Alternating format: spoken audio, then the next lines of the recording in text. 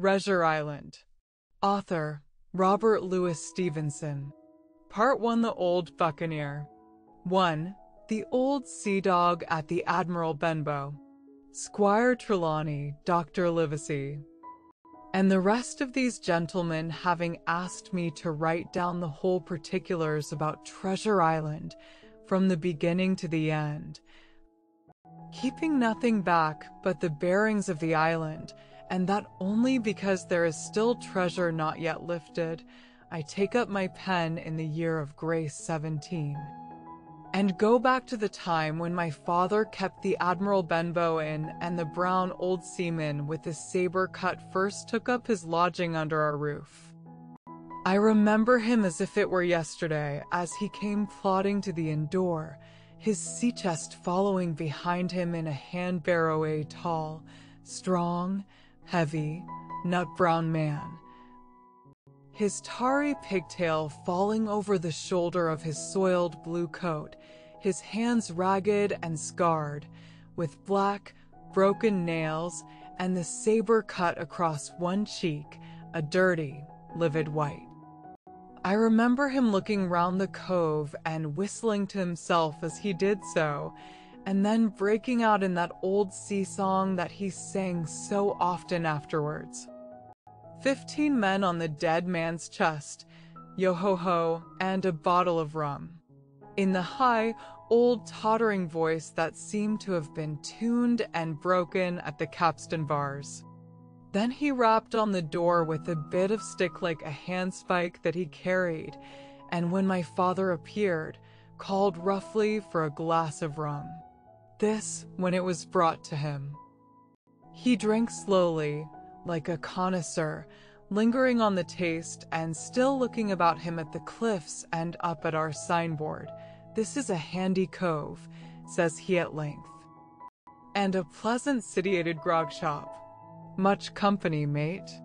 My father told him no, very little company, the more was the pity. "Well, then," said he, "this is the berth for me. Hear you, matey," he cried to the man who trundled the barrow, "bring up alongside and help up my chest. I'll stay here a bit," he continued. "I'm a plain man. Rum and bacon and eggs is what I want. And that head up there for to watch ships off. What you mought call me?" "You mought call me captain." "Oh, I see what you're at there," and he threw down 3 or 4 gold pieces on the threshold. "You can tell me when I've worked through that," says he, looking as fierce as a commander, and indeed bad as his clothes were and coarsely as he spoke. He had none of the appearance of a man who sailed before the mast, but seemed like a mate or skipper accustomed to be obeyed or to strike. The man who came with the barrow told us the mail had set him down the morning before at the Royal George, that he had inquired what inns there were along the coast, and hearing ours well spoken of, I suppose, and described as lonely, had chosen it from the others for his place of residence. And that was all we could learn of our guest. He was a very silent man by custom. All day he hung round the cove or upon the cliffs with a brass telescope. All evening he sat in a corner of the parlor next the fire and drank rum and water very strong. Mostly he would not speak when spoken to, only look up sudden and fierce and blow through his nose like a foghorn, and we and the people who came about our house soon learned to let him be. Every day when he came back from his stroll, he would ask if any seafaring men had gone by along the road. At first we thought it was the want of company of his own kind that made him ask this question, but at last we began to see he was desirous to avoid them. When a seaman did put up at the Admiral Benbow, as now and then some did, making by the coast road for Bristol, he would look in at him through the curtained door before he entered the parlor, and he was always sure to be as silent as a mouse when any such was present. For me, at least, there was no secret about the matter, for I was, in a way, a sharer in his alarms. He had taken me aside one day and promised me a silver fourpenny on the first of every month if I would only keep my weather eye open for a seafaring man with one leg, and let him know the moment he appeared. Often enough, when the first of the month came round and I applied to him for my wage, he would only blow through his nose at me and stare me down. But before the week was out, he was sure to think better of it, bring me my fourpenny piece, and repeat his orders to look out for the seafaring man with one leg. How that personage haunted my dreams, I need scarcely tell you. On stormy nights, when the wind shook the four corners of the house and the surf roared along the cove and up the cliffs, I would see him in 1,000 forms and with 1,000 diabolical expressions. Now the leg would be cut off at the knee, now at the hip. Now he was a monstrous kind of a creature who had never had but the one leg, and that in the middle of his body. To see him leap and run and pursue me over hedge and ditch was the worst of nightmares. And altogether I paid pretty dear for my monthly fourpenny piece, in the shape of these abominable fancies. But though I was so terrified by the idea of the seafaring man with one leg, I was far less afraid of the captain himself than anybody else who knew him. There were nights when he took a deal more rum and water than his head would carry, and then he would sometimes sit and sing his wicked, old, wild sea songs, minding nobody. But sometimes he would call for glasses round and force all the trembling company to listen to his stories or bear a chorus to his singing. Often I have heard the house shaking with yo-ho-ho and a bottle of rum, all the neighbors joining in for dear life, with the fear of death upon them, and each singing louder than the other to avoid remark. For in these fits he was the most overriding companion ever known. He would slap his hand on the table for silence all round. He would fly up in a passion of anger at a question, or sometimes because none was put, and so he judged the company was not following his story. Nor would he allow anyone to leave until he had drunk himself sleepy and reeled off to bed. His stories were what frightened people worst of all. Dreadful stories they were about hanging and walking the plank and storms at sea and the dry Tortugas and wild deeds and places on the Spanish Main. By his own account, he must have lived his life among some of the wickedest men that God ever allowed upon the sea. And the language in which he told these stories shocked our plain country people almost as much as the crimes that he described. My father was always saying the inn would be ruined, for people would soon cease coming there to be tyrannized over and put down and sent shivering to their beds, but I really believe his presence did us good. People were frightened at the time, but on looking back they rather liked it. It was a fine excitement in a quiet country life. And there was even a party of the younger men who pretended to admire him, calling him a true sea dog and a real old salt and such like names, and saying there was the sort of man that made England terrible at sea. In one way, indeed, he bade fair to ruin us, for he kept on staying week after week, and at last month after month, so that all the money had been long exhausted, and still my father never plucked up the heart to insist on having more, if ever he mentioned it. The captain blew through his nose so loudly that you might say he roared, and stared my poor father out of the room. I have seen him wringing his hands after such a rebuff, and I am sure the annoyance and the terror he lived in must have greatly hastened his early and unhappy death. All the time he lived with us, the captain made no change whatever in his dress, but to buy some stockings from a hawker, one of the cocks of his hat having fallen down. He let it hang from that day forth, though it was a great annoyance when it blew. I remember the appearance of his coat, which he patched himself upstairs in his room, and which, before the end, was nothing but patches. He never wrote or received a letter, and he never spoke with any but the neighbors, and with these, for the most part, only when drunk on rum. The great sea chest none of us had ever seen open. He was only once crossed, and that was towards the end, when my poor father was far gone in a decline that took him off. Dr. Livesey came late one afternoon to see the patient, took a bit of dinner from my mother, and went into the parlor to smoke a pipe until his horse should come down from the hamlet. For we had no stabling at the old Benbow.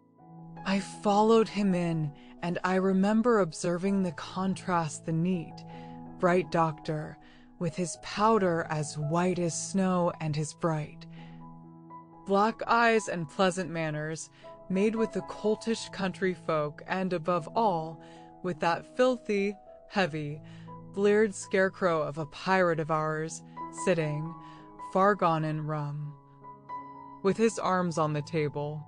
Suddenly he, the captain, that is, began to pipe up his eternal song, 15 men on the dead man's chest, yo-ho-ho, and a bottle of rum. Drink and the devil had done for the rest, yo-ho-ho, and a bottle of rum.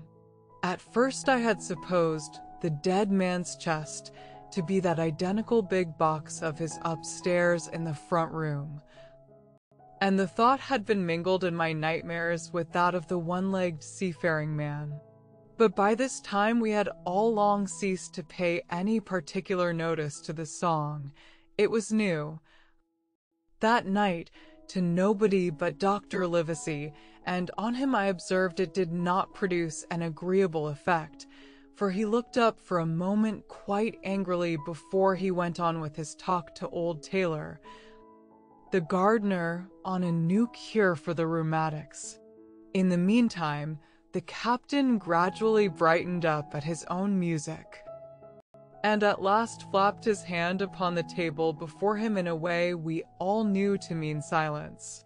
The voices stopped at once, all but Dr. Livesey's. He went on as before, speaking clear and kind, and drawing briskly at his pipe between every word or two. The captain glared at him for a while, flapped his hand again, glared still harder, and at last broke out with a villainous, low oath. Silence, there, between decks. "Were you addressing me, sir?" says the doctor, and when the ruffian had told him, with another oath, that this was so, "I have only one thing to say to you, sir," replies the doctor, "that if you keep on drinking rum, the world will soon be quit of a very dirty scoundrel." The old fellow's fury was awful. He sprang to his feet, drew and opened a sailor's clasp knife, and balancing it open on the palm of his hand, threatened to pin the doctor to the wall. The doctor never so much as moved. He spoke to him as before, over his shoulder, and in the same tone of voice, rather high, so that all the room might hear, but perfectly calm and steady. "If you do not put that knife this instant in your pocket, I promise, upon my honor, you shall hang at the next assizes." Then followed a battle of looks between them. But the captain soon knuckled under, put up his weapon, and resumed his seat, grumbling like a beaten dog. "And now, sir," continued the doctor, "since I now know there's such a fellow in my district, you may count I'll have an eye upon you day and night. I'm not a doctor only, I'm a magistrate. And if I catch a breath of complaint against you, if it's only for a piece of incivility like tonight's, I'll take effectual means to have you hunted down and routed out of this. Let that suffice." Soon after, Dr. Livesey's horse came to the door and he rode away, but the captain held his peace that evening and for many evenings to come. Two Black Dog appears and disappears. It was not very long after this that there occurred the first of the mysterious events that rid us at last of the captain, though not, as you will see, of his affairs. It was a bitter cold winter, with long, hard frosts and heavy gales, and it was plain from the first that my poor father was little likely to see the spring. He sank daily, and my mother and I had all the inn upon our hands, and were kept busy enough without paying much regard to our unpleasant guest. It was one January morning, very early pinching. Frosty morning, the cove all grey with hoarfrost, the ripple lapping softly on the stones, the sun still low and only touching the hilltops and shining far to seaward. The captain had risen earlier than usual and set out down the beach, his cutlass swinging under the broad skirts of the old blue coat, his brass telescope under his arm, his hat tilted back upon his head. I remember his breath hanging like smoke in his wake as he strode off, and the last sound I heard of him as he turned the big rock was a loud snort of indignation, as though his mind was still running upon Dr. Livesey. Well, Mother was upstairs with Father, and I was laying the breakfast table against the captain's return when the parlor door opened and a man stepped in on whom I had never set my eyes before. He was a pale, tallowy creature, wanting 2 fingers of the left hand, and though he wore a cutlass, he did not look much like a fighter. I had always my eye open for seafaring men, with 1 leg or 2, and I remember this one puzzled me. He was not sailorly, and yet he had a smack of the sea about him too. I asked him what was for his service, and he said he would take rum. But as I was going out of the room to fetch it, he sat down upon a table and motioned me to draw near. I paused where I was with my napkin in my hand. "Come here, Sonny," says he. "Come nearer here." I took a step nearer. "Is this here table for my mate Bill?" he asked with a kind of leer. I told him I did not know his mate Bill, and this was for a person who stayed in our house whom we called the captain. "Well," said he, "my mate Bill would be called the captain, as like as not. He has a cut on 1 cheek, and a mighty pleasant way with him, particularly in drink, has my mate Bill. We'll put it, for argument like, that your captain has a cut on 1 cheek, and we'll put it, if you like, that that cheek's the right one. Well, I told you. Now, is my mate Bill in this here house?" I told him he was out walking. "Which way, Sonny? Which way is he gone?" And when I had pointed out the rock and told him how the captain was likely to return and how soon, and answered a few other questions, said he, "This'll be as good as drink to my mate Bill." The expression of his face as he said these words was not at all pleasant, and I had my own reasons for thinking that the stranger was mistaken, even supposing he meant what he said. But it was no affair of mine, I thought, and besides, it was difficult to know what to do. The stranger kept hanging about just inside the inn door, peering round the corner like a cat waiting for a mouse. Once I stepped out myself into the road, but he immediately called me back, and as I did not obey quick enough for his fancy, a most horrible change came over his tallowy face, and he ordered me in with an oath that made me jump. As soon as I was back again, he returned to his former manner, half fawning, half sneering, patted me on the shoulder, Told me I was a good boy and he had taken quite a fancy to me. I have a son of my own, said he, as like you as 2 blocks, and he's all the pride of my art. But the great thing for boys is discipline, sonny, discipline. Now, if you had sailed along of Bill, you wouldn't have stood there to be spoke to twice, not you. That was never Bill's way, nor the way of sich as sailed with him. And here, sure enough, is my mate Bill, with a spyglass under his arm. Bless his old art, to be sure. You and me'll just go back into the parlor, sonny, and get behind the door, and we'll give Bill a little surprise, bless his art, I say again. So saying, the stranger backed along with me into the parlor and put me behind him in the corner so that we were both hidden by the open door.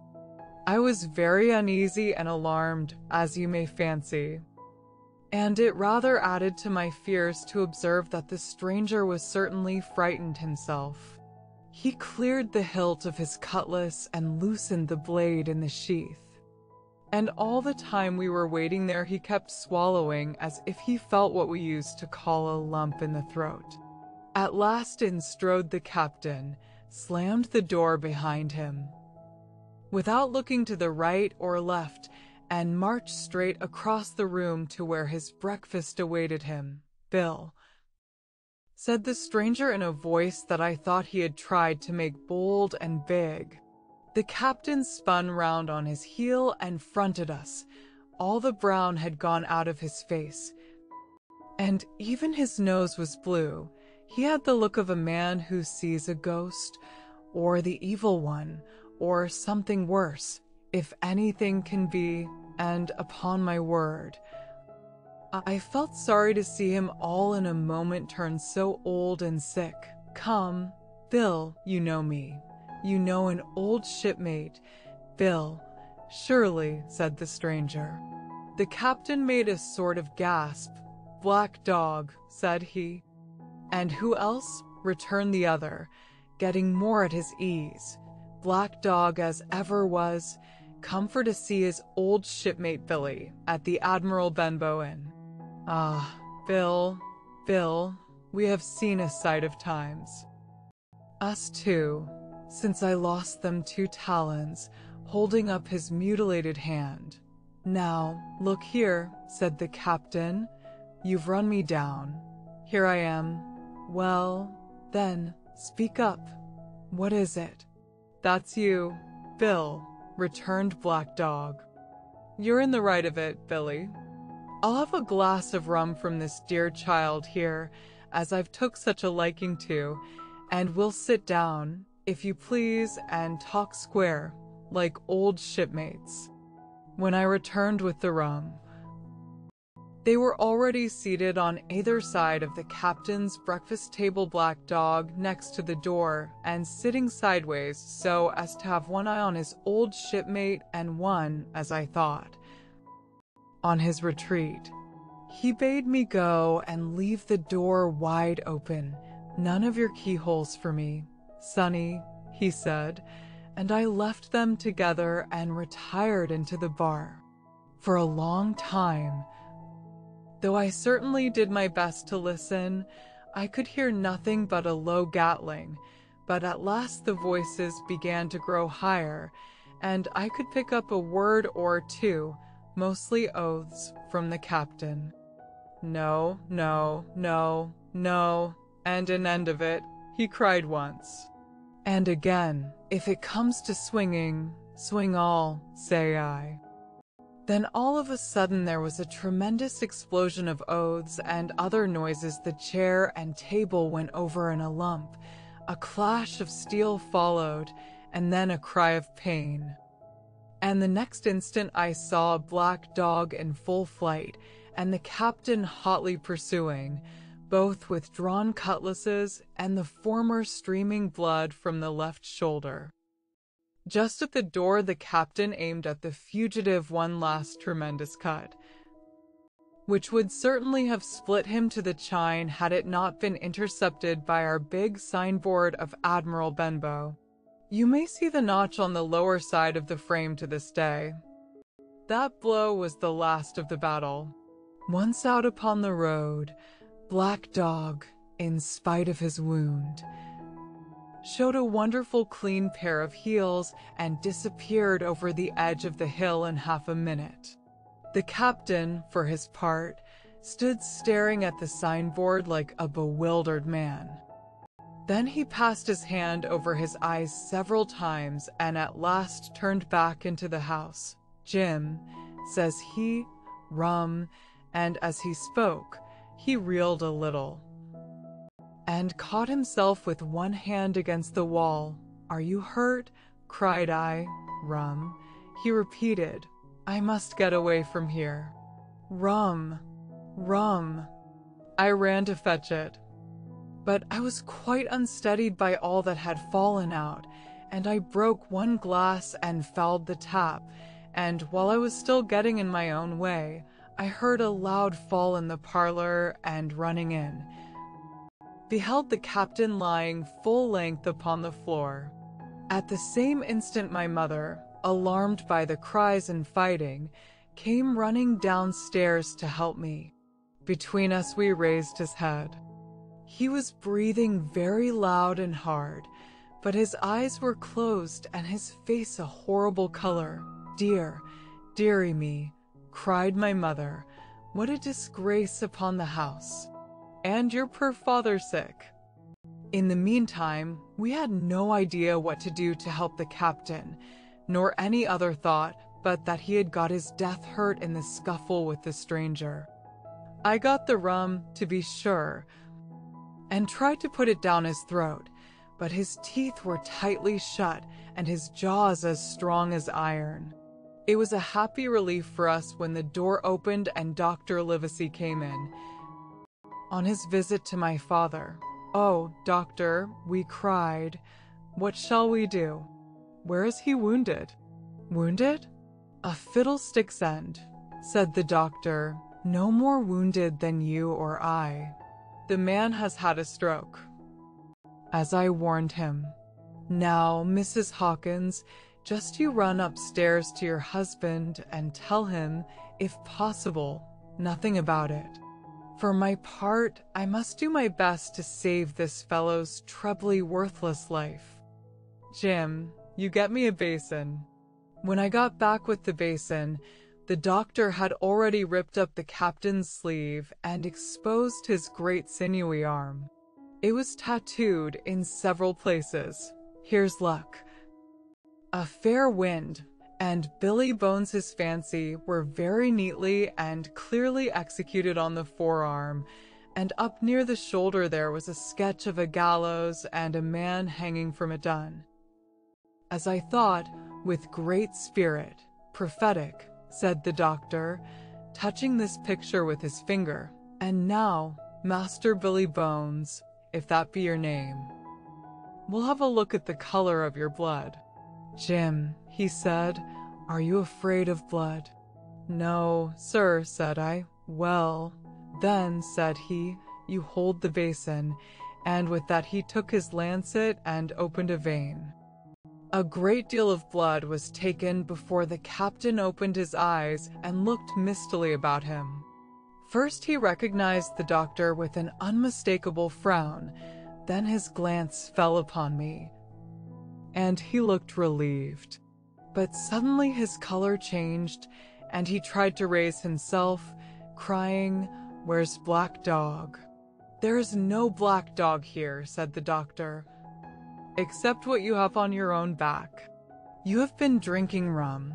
You have had a stroke, precisely as I told you, and I have just, very much against my own will, dragged you head foremost out of the grave." "Now, Mr. Bones, that's not my name," he interrupted. "Much I care," returned the doctor. "It's the name of a buccaneer of my acquaintance, and I call you by it for the sake of shortness, and what I have to say to you is this. One glass of rum won't kill you, but if you take one you'll take another and another. And I stake my wig if you don't break off short. You'll die, do you understand that? die, and go to your own place, like the man in the Bible. Come, now, make an effort. I'll help you to your bed for once."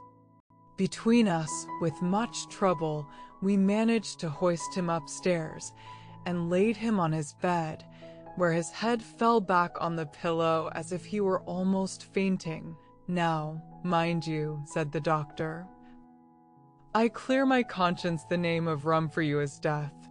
And with that he went off to see my father, taking me with him by the arm. "This is nothing," he said as soon as he had closed the door. "I have drawn blood enough to keep him quiet a while. He should lie for a week where he is. That is the best thing for him and you, but another stroke would settle him." 3 the black spot about noon, I stopped at the captain's door with some cooling drinks and medicines.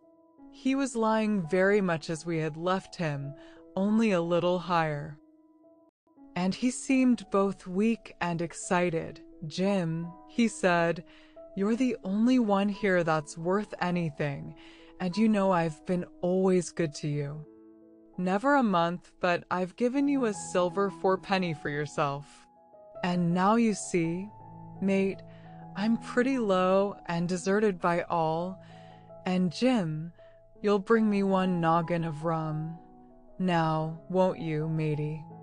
"The doctor," I began, but he broke in cursing the doctor, in a feeble voice but heartily. "Doctors is all swabs," he said, "and that doctor there, why, what do he know about seafaring men? I've been in places hot as pitch, and mates dropping round with Yellow Jack, and the blessed land a-heaving like the sea with earthquakes. What do the doctor know of lands like that? And I lived on rum, I tell you. It's been meat and drink, and man and wife, to me, and if I'm not to have my rum now, I'm a poor old hulk on a lee shore. My blood'll be on you, Jim, and that doctor swab." And he ran on again for a while with curses. "Look, Jim, how my fingers fidges," he continued in the pleading tone. "I can't keep 'em still, not I. I haven't had a drop this blessed day. That doctor's a fool, I tell you. If I don't have a dram o' rum, Jim, I'll have the horrors. I seen some on 'em already. I seen old Flint in the corner there, behind you, as plain as print. I seen him. And if I get the horrors, I'm a man that has lived rough, and I'll raise Cain. Your doctor hisself said 1 glass wouldn't hurt me. I'll give you a golden guinea for a noggin, Jim." He was growing more and more excited, and this alarmed me for my father, who was very low that day and needed quiet. Besides, I was reassured by the doctor's words, now quoted to me, and rather offended by the offer of a bribe. "I want none of your money," said I, "but what you owe my father. I'll get you 1 glass and no more." When I brought it to him, he seized it greedily and drank it out. I, said he, "that's some better, sure enough. And now, matey, did that doctor say how long I was to lie here in this old berth?" "A week at least," said I. "Thunder," he cried, "a week? I can't do that. They'd have the black spot on me by then. The lubbers is going about to get the wind of me this blessed moment. Lubbers as couldn't keep what they got. And wanna nail what is another's. Is that seamanly behavior now, I wanna know? But I'm a saving soul. I never wasted good money of mine, nor lost it neither, and I'll trick 'em again. I'm not afraid on 'em. I'll shake out another reef, matey, and daddle 'em again." As he was thus speaking, he had risen from bed with great difficulty, holding to my shoulder with a grip that almost made me cry out, and moving his legs like so much dead weight. His words, spirited as they were in meaning, contrasted sadly with the weakness of the voice in which they were uttered. He paused when he had got into a sitting position on the edge. "That doctor's done me," he murmured. "My ears is singing. Lay me back." Before I could do much to help him, he had fallen back again to his former place, where he lay for a while silent. "Jim," he said at length, "you saw that seafaring man today?" "Black dog?" I asked. "Ah, black dog," says he. "He's a bad un, but there's worse that put him on. Now, if I can't get away nohow, and they tip me the black spot, mind you, it's my old sea chest they're after. You get on a horse you can't you? Well, then, you get on a horse and go to yes, I will, to that eternal Dr. Swab, and tell him to pipe all hands magistrates and Sitchan Hill lay aboard at the Admiral Benbow, old Flint's crew, man and boy, all on that's left. I was first mate, I was. Old Flint's first mate, and I'm the only one as knows the place. He gave it me at Savannah, when he lay dying, like as if I was to now, you see. But you won't peach unless they get the black spot on me, or unless you see that black dog again, or a seafaring man with one leg, Jim him above all." "But what is the black spot, Captain?" I asked. "That's a summons, mate." "Or unless you see that black dog again, or a seafaring man with one leg, Jim him above all." "But what is the black spot, Captain?" I asked. "That's a summons, mate. I'll tell you if they get that.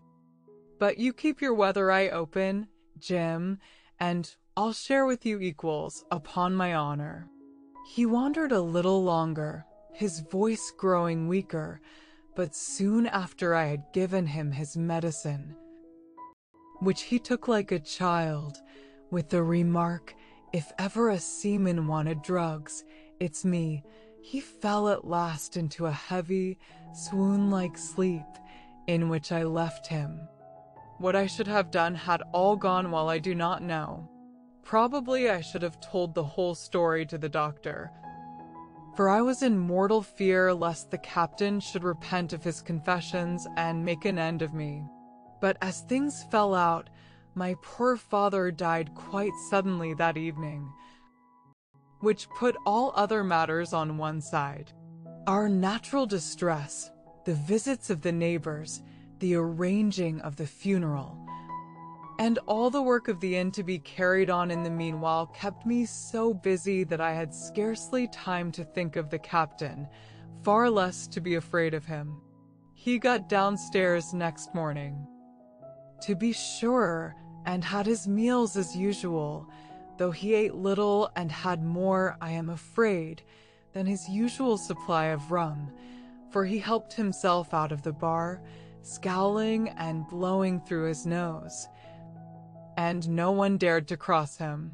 On the night before the funeral he was as drunk as ever, and it was shocking, in that house of mourning, to hear him singing away at his ugly old sea-song. But weak as he was, we were all in the fear of death for him, and the doctor was suddenly taken up with a case many miles away, and was never near the house after my father's death. I have said the captain was weak, and indeed he seemed rather to grow weaker than regain his strength.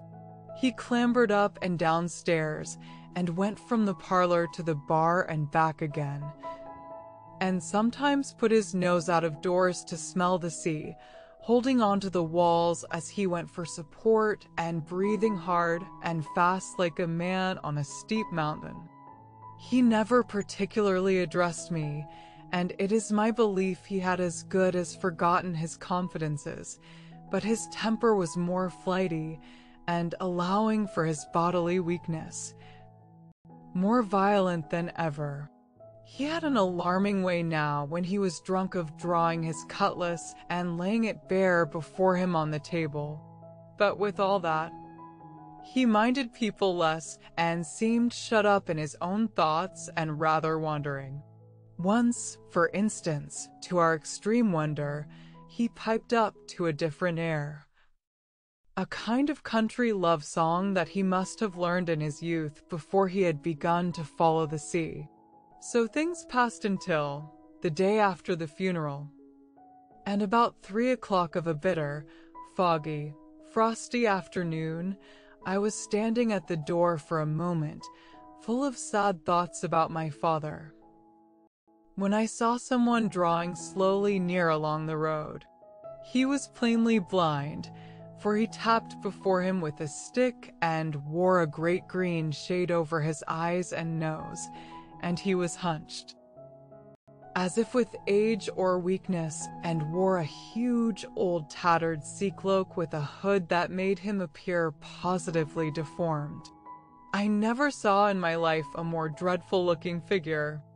He stopped a little from the inn, and raising his voice in an odd sing-song, addressed the air in front of him, "Will any kind friend inform a poor blind man, who has lost the precious sight of his eyes in the gracious defense of his native country, England, and God bless King George, where or in what part of this country he may now be. You are at the Admiral Benbow, Black Hill Cove, my good man," said I. "I hear a voice," said he, a young voice. "Will you give me your hand, my kind young friend, and lead me in?" I held out my hand, and the horrible, soft-spoken, eyeless creature gripped it in a moment like a vice. I was so much startled that I struggled to withdraw, but the blind man pulled me close up to him with a single action of his arm. "Now, boy," he said, "take me into the captain." "Sir," said I, "upon my word I dare not." "Oh," he sneered, "that's it. Take me in straight, or I'll break your arm." And he gave it, as he spoke, a wrench that made me cry out. "Sir," said I, "it is for yourself I mean. The captain is not what he used to be. He sits with a drawn cutlass." "Another gentleman, come, now, march," interrupted he, and I never heard a voice so cruel and cold and ugly as that blind man's. It cowed me more than the pain, and I began to obey him at once, walking straight in at the door and towards the parlor, where our sick old buccaneer was sitting, dazed with rum. The blind man clung close to me, holding me in one iron fist and leaning almost more of his weight on me than I could carry. "Lead me straight up to him, and when I'm in view, cry out, 'Here's a friend for you, Bill.' If you don't, I'll do this," and with that he gave me a twitch that I thought would have made me faint. Between this and that, I was so utterly terrified of the blind beggar that I forgot my terror of the captain, and as I opened the parlor door, cried out the words he had ordered in a trembling voice. The poor captain raised his eyes, and at one look the rum went out of him and left him staring sober. The expression of his face was not so much of terror as of mortal sickness. He made a movement to rise, but I do not believe he had enough force left in his body. "Now, Bill, sit where you are," said the beggar. "If I can't see, I can hear a finger stirring. Business is business. Hold out your left hand. Boy, take his left hand by the wrist and bring it near to my right." We both obeyed him to the letter, and I saw him pass something from the hollow of the hand that held his stick into the palm of the captain's, which closed upon it instantly.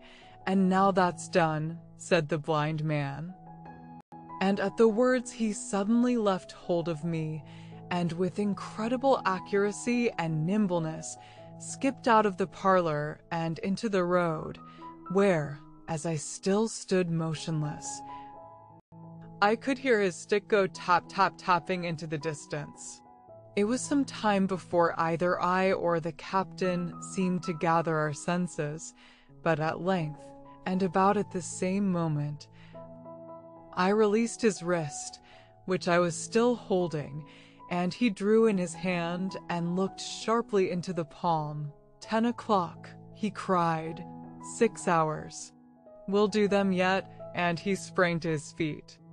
Even as he did so, he reeled, put his hand to his throat, stood swaying for a moment, and then, with a peculiar sound, fell from his whole height face foremost to the floor. I ran to him at once, calling to my mother, but haste was all in vain. The captain had been struck dead by thundering apoplexy. It is a curious thing to understand, for I had certainly never liked the man, though of late I had begun to pity him, but as soon as I saw that he was dead, I burst into a flood of tears. It was the second death I had known, and the sorrow of the first was still fresh in my heart. For the sea chest I lost no time, of course, in telling my mother all that I knew, and perhaps should have told her long before. And we saw ourselves at once in a difficult and dangerous position. Some of the man's money, if he had any, was certainly due to us, but it was not likely that our captain's shipmates, above all the 2 specimens seen by me, Black Dog and the blind beggar, would be inclined to give up their booty in payment of the dead man's debts. The captain's order to mount at once and ride for Dr. Livesey would have left my mother alone and unprotected, which was not to be thought of. Indeed, it seemed impossible for either of us to remain much longer in the house. The fall of coals in the kitchen grate, the very ticking of the clock, filled us with alarms. The neighborhood, to our ears, seemed haunted by approaching footsteps. And what between the dead body of the captain on the parlor floor and the thought of that detestable blind beggar hovering near at hand and ready to return, there were moments when, as the saying goes, I jumped in my skin for terror. Something must speedily be resolved upon, and it occurred to us at last to go forth together and seek help in the neighboring hamlet. No sooner said than done. Bareheaded as we were, we ran out at once in the gathering evening and the frosty fog. The hamlet lay not many 100 yards away, though out of view, on the other side of the next cove, and what greatly encouraged me, it was in an opposite direction from that whence the blind man had made his appearance and whither he had presumably returned. We were not many minutes on the road, though we sometimes stopped to lay hold of each other and hearken. But there was no unusual sound, nothing but the low wash of the ripple and the croaking of the inmates of the wood. It was already candlelight when we reached the hamlet, and I shall never forget how much I was cheered to see the yellow shine in doors and windows, but that, as it proved, was the best of the help we were likely to get in that quarter. For you would have thought men would have been ashamed of themselves, no soul would consent to return with us to the Admiral Benbow. The more we told of our troubles, the more man, woman, and child they clung to the shelter of their houses. The name of Captain Flint, though it was strange to me, was well enough known to some there and carried a great weight of terror. Some of the men who had been to field work on the far side of the Admiral Benbow remembered, besides, to have seen several strangers on the road, and taking them to be smugglers, to have bolted away, and one at least had seen a little lugger in what we called Kit's Hole. For that matter, anyone who was a comrade of the captain's was enough to frighten them to death. And the short and the long of the matter was that while we could get several who were willing enough to ride to Dr. Livesey's, which lay in another direction, not one would help us to defend the inn. They say cowardice is infectious, but then argument is, on the other hand, a great emboldener, and so when each had said his say, my mother made them a speech. She would not, she declared, lose money that belonged to her fatherless boy, if none of the rest of you dare. She said, Jim and I dare. Back we will go the way we came. And small thanks to you big, hulking, chicken-hearted men. We'll have that chest open if we die for it. And I'll thank you for that bag, Mrs. Crossley, to bring back our lawful money in. Of course I said I would go with my mother, and of course they all cried out at our foolhardiness, but even then not a man would go along with us. All they would do was to give me a loaded pistol lest we were attacked, and to promise to have horses ready saddled in case we were pursued on our return, while one lad was to ride forward to the doctors in search of armed assistance. My heart was beating finely when we two set forth in the cold night upon this dangerous venture.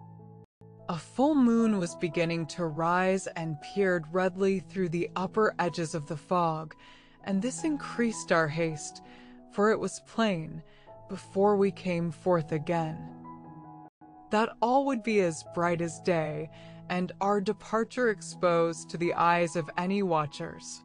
We slipped along the hedges, noiseless and swift, nor did we see or hear anything to increase our terrors, till, to our relief, the door of the Admiral Benbow had closed behind us.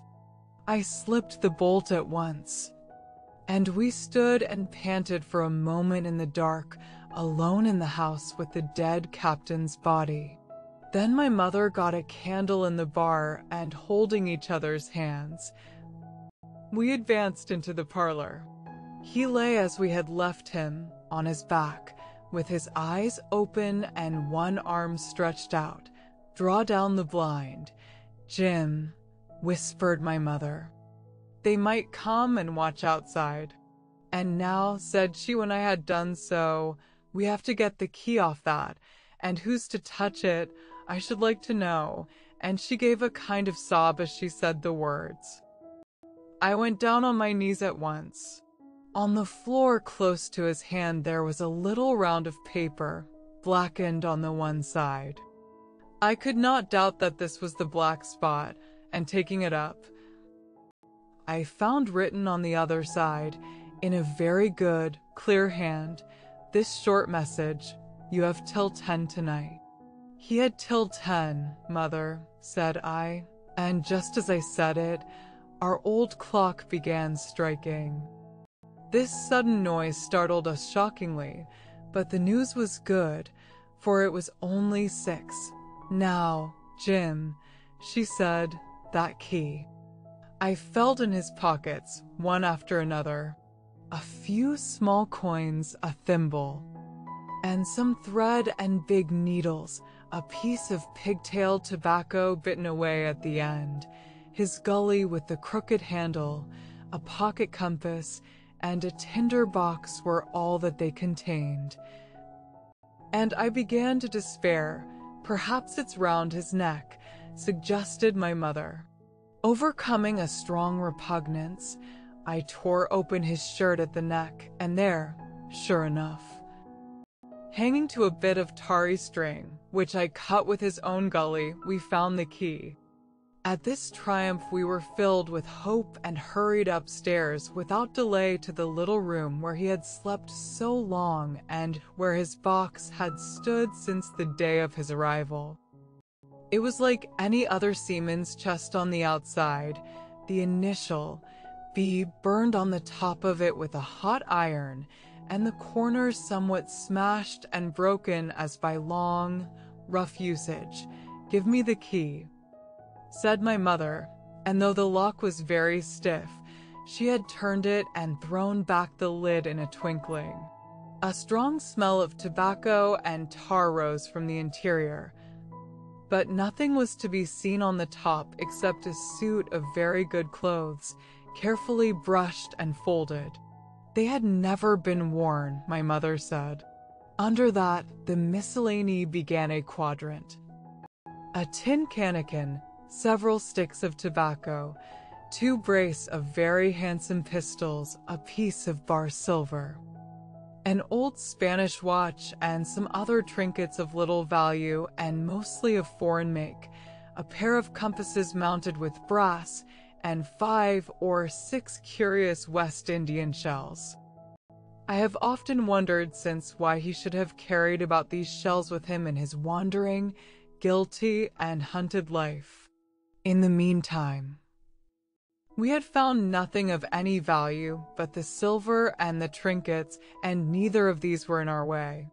Underneath there was an old boat cloak, whitened with sea salt on many a harbor bar. My mother pulled it up with impatience, and there lay before us the last things in the chest, a bundle tied up in oilcloth and looking like papers, and a canvas bag that gave forth, at a touch, the jingle of gold. "I'll show these rogues that I'm an honest woman," said my mother. "I'll have my dues, and not a farthing over. Hold Mrs. Crossley's bag."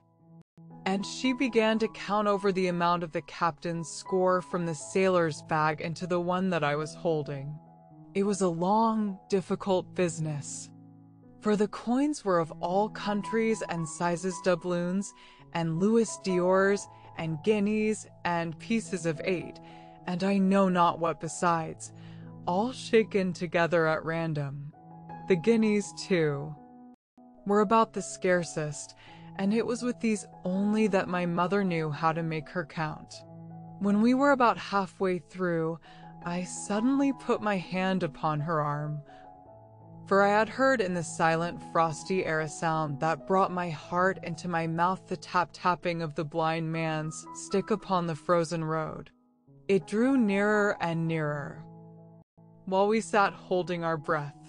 Then it struck sharp on the inn door, and then we could hear the handle being turned and the bolt rattling as the wretched being tried to enter. And then there was a long time of silence both within and without. At last the tapping recommenced, and, to our indescribable joy and gratitude, died slowly away again until it ceased to be heard. "Mother," said I, "take the whole and let's be going." For I was sure the bolted door must have seemed suspicious and would bring the whole hornet's nest about our ears, though how thankful I was that I had bolted it. None could tell who had never met that terrible blind man. But my mother, frightened as she was, would not consent to take a fraction more than was due to her, and was obstinately unwilling to be content with less. It was not yet 7, she said, by a long way. She knew her rights, and she would have them, and she was still arguing with me when a little low whistle sounded a good way off upon the hill. That was enough, and more than enough, for both of us. "I'll take what I have," she said, jumping to her feet, "and I'll take this to square the count," said I, picking up the oilskin packet. Next moment we were both groping downstairs, leaving the candle by the empty chest, and the next we had opened the door and were in full retreat. We had not started a moment too soon. The fog was rapidly dispersing. Already the moon shone quite clear on the high ground on either side, and it was only in the exact bottom of the dell and round the tavern door that a thin veil still hung unbroken to conceal the first steps of our escape. Far less than halfway to the hamlet, very little beyond the bottom of the hill, we must come forth into the moonlight. Nor was this all, for the sound of several footsteps running came already to our ears, and as we looked back in their direction, a light tossing to and fro and still rapidly advancing showed that one of the newcomers carried a lantern. "My dear," said my mother suddenly, "take the money and run on. I am going to faint." This was certainly the end for both of us, I thought. How I cursed the cowardice of the neighbors. How I blamed my poor mother for her honesty and her greed, for her past foolhardiness and present weakness. We were just at the little bridge, by good fortune, and I helped her.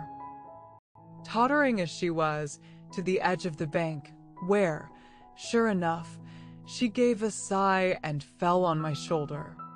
I do not know how I found the strength to do it at all, and I am afraid it was roughly done. But I managed to drag her down the bank, and a little way under the arch farther I could not move her, for the bridge was too low to let me do more than crawl below it. So there we had to stay, my mother almost entirely exposed, and both of us within earshot of the inn.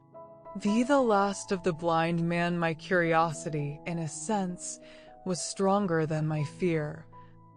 For I could not remain where I was, but crept back to the bank again, whence, sheltering my head behind a bush of broom, I might command the road before our door. I was scarcely in position ere my enemies began to arrive, 7 or 8 of them, running hard, their feet beating out of time along the road, and the man with the lantern some paces in front. 3 men ran together, hand in hand, and I made out, even through the mist, that the middle man of this trio was the blind beggar. The next moment his voice showed me that I was right. "Down with the door," he cried. "Aye, sir," answered 2 or 3. And a rush was made upon the Admiral Benbow, the lantern-bearer following, and then I could see them pause and hear speeches passed in a lower key, as if they were surprised to find the door open. But the pause was brief, for the blind man again issued his commands. His voice sounded louder and higher, as if he were afire with eagerness and rage. In, he shouted, and cursed them for their delay. 4 or 5 of them obeyed at once, 2 remaining on the road with the formidable beggar. There was a pause, then a cry of surprise, and then a voice shouting from the house, "Bill's dead." But the blind man swore at them again for their delay. "Search him, some of you shirking lubbers, and the rest of you aloft, and get the chest," he cried. I could hear their feet rattling up our old stairs, so that the house must have shook with it. Promptly afterwards, fresh sounds of astonishment arose. The window of the captain's room was thrown open with a slam and a jingle of broken glass, and a man leaned out into the moonlight, head and shoulders, and addressed the blind beggar on the road below him. "Pew," he cried, "they've been before us." Someone's turned the chest out alow and aloft. "Is it there?" roared Pew. "The money's there." The blind man cursed the money. "Flint's fist, I mean," he cried. "We don't see it here nohow," returned the man. "Here, you below there. Is it on Bill?" cried the blind man again. At that another fellow, probably him who had remained below to search the captain's body, came to the door of the inn. "Bill's been overhauled already," said he. "Nothing left. It's these people of the inn, it's that boy." "I wish I had put his eyes out," cried the blind man. "Pew, there were no time ago they had the door bolted when I tried it. Scatter, lads, and find M." "Sure enough, they left their glim here," said the fellow from the window. "Scatter and find M. Rout the house out," reiterated Pew, striking with his stick upon the road. Then there followed a great to-do through all our old inn. Heavy feet pounding to and fro, furniture thrown over, doors kicked in, until the very rocks re-echoed, and the men came out again, one after another, on the road, and declared that we were nowhere to be found. and just the same whistle that had alarmed my mother and myself over the dead captain's money was once more clearly audible through the night, but this time twice repeated. I had thought it to be the blind man's trumpet, so to speak, summoning his crew to the assault, but I now found that it was a signal from the hillside towards the hamlet, and from its effect upon the buccaneers, a signal to warn them of approaching danger. "There's Dirk again," said one, twice. "We'll have to budge, mates." "Budge, you skulk," cried Pew. Dirk was a fool and a coward from the first. You wouldn't mind him. "They must be close by. They can't be far. You have your hands on it. Scatter and look for them, dogs." "Oh, shiver my soul," he cried. "If I had eyes." This appeal seemed to produce some effect, for two of the fellows began to look here and there among the lumber, but half-heartedly, I thought, and with half an eye to their own danger all the time, while the rest stood irresolute on the road. "You have your hands on thousands, you fools, and you hang a leg. You'd be as rich as kings if you could find it, and you know it's here, and you stand there skulking. There wasn't one of you dared face Bill, and I did it, a blind man. And I'm to lose my chance for you. I'm to be a poor, crawling beggar, sponging for rum, when I might be rolling in a coach. If you had the pluck of a weevil and a biscuit, you would catch them still." "Hang it, Pew. We've got the doubloons," grumbled one. "They might have hid the blessed thing," said another. "Take the George, Pew, and don't stand here squalling." Squalling was the word for it. Pew's anger rose so high at these objections till at last, his passion completely taking the upper hand, he struck at them right and left in his blindness, and his stick sounded heavily on more than one. These, in their turn, cursed back at the blind miscreant, threatened him in horrid terms, and tried in vain to catch the stick and wrest it from his grasp. This quarrel was the saving of us, for while it was still raging, another sound came from the top of the hill on the side of the hamlet, the tramp of horses galloping. Almost at the same time a pistol shot, flash and report came from the hedge side, and that was plainly the last signal of danger, for the buccaneers turned at once and ran, separating in every direction, one seaward along the cove, one slant across the hill, and so on, so that in half a minute not a sign of them remained but Pew. Him they had deserted, whether in sheer panic or out of revenge for his ill words and blows I know not. But there he remained behind, tapping up and down the road in a frenzy and groping and calling for his comrades.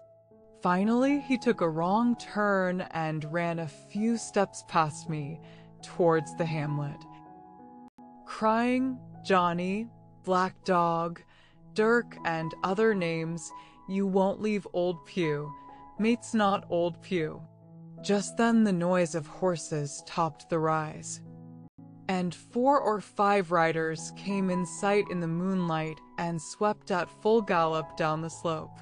At this Pew saw his error, turned with a scream, and ran straight for the ditch, into which he rolled. But he was on his feet again in a second and made another dash, now utterly bewildered, right under the nearest of the coming horses. The rider tried to save him, but in vain. Down went Pew with a cry that rang high into the night, and the 4 hoofs trampled and spurned him and passed by. He fell on his side, then gently collapsed upon his face and moved no more. I leaped to my feet and hailed the riders. They were pulling up at any rate, horrified at the accident, and I soon saw what they were. One, tailing out behind the rest, was a lad that had gone from the hamlet to Dr. Livesey's. The rest were revenue officers whom he had met by the way, and with whom he had had the intelligence to return at once. Some news of the lugger in Kit's Hole had found its way to Supervisor Dance and set him forth that night in our direction. And to that circumstance my mother and I owed our preservation from death. Pugh is dead, stone dead. As for my mother, when we had carried her up to the hamlet, a little cold water and salts, and that soon brought her back again, and she was none the worse for her terror, though she still continued to deplore the balance of the money. In the meantime, the supervisor rode on, as fast as he could, to Kit's Hole, but his men had to dismount and grope down the dingle, leading and sometimes supporting their horses, and in continual fear of ambushes. So it was no great matter for surprise that when they got down to the hole the lugger was already under way, though still close in. He hailed her. A voice replied, telling him to keep out of the moonlight or he would get some lead in him, and at the same time a bullet whistled close by his arm. Soon after, the lugger doubled the point and disappeared. Mr. Dance stood there, as he said, like a fish out of water, and all he could do was to dispatch a man to warn the cutter, and that, said he, is just about as good as nothing. They've got off clean, and there's an end. Only, he added, I'm glad I trod on Master Pugh's corns, for by this time he had heard my story. I went back with him to the Admiral Benbow, and you cannot imagine a house in such a state of smash. The very clock had been thrown down by these fellows in their furious hunt after my mother and myself. And though nothing had actually been taken away except the captain's money bag and a little silver from the till, I could see at once that we were ruined. Mr. Dance could make nothing of the scene. They got the money, you say? Well, then, Hawkins, what in fortune were they after? More money, I suppose? No, sir, not money, I think, replied I. In fact, sir, I believe I have the thing in my breast pocket, and to tell you the truth, I should like to get it put in safety. To be sure, boy, quite right, said he. I'll take it if you like. I thought perhaps Dr. Livesey, I began. Perfectly right, he interrupted very cheerily. Perfectly right, a gentleman and a magistrate. And, now I come to think of it, I might as well ride round there myself and report to him or squire. Master Pugh's dead, when all's done. Not that I regret it, but he's dead, you see. And people will make it out against an officer of His Majesty's revenue, if make it out they can. Now, I'll tell you, Hawkins, if you like, I'll take you along. I thanked him heartily for the offer, and we walked back to the hamlet where the horses were. By the time I had told Mother of my purpose, they were all in the saddle. Dogger, said Mr. Dance, you have a good horse. Take up this lad behind you. As soon as I was mounted, holding on to Dogger's belt, the supervisor gave the word, and the party struck out at a bouncing trot on the road to Dr. Livesey's house. 6 The captain's papers we rode hard all the way till we drew up before Dr. Livesey's door. The house was all dark to the front. Mr. Dance told me to jump down and knock, and Dogger gave me a stirrup to descend by.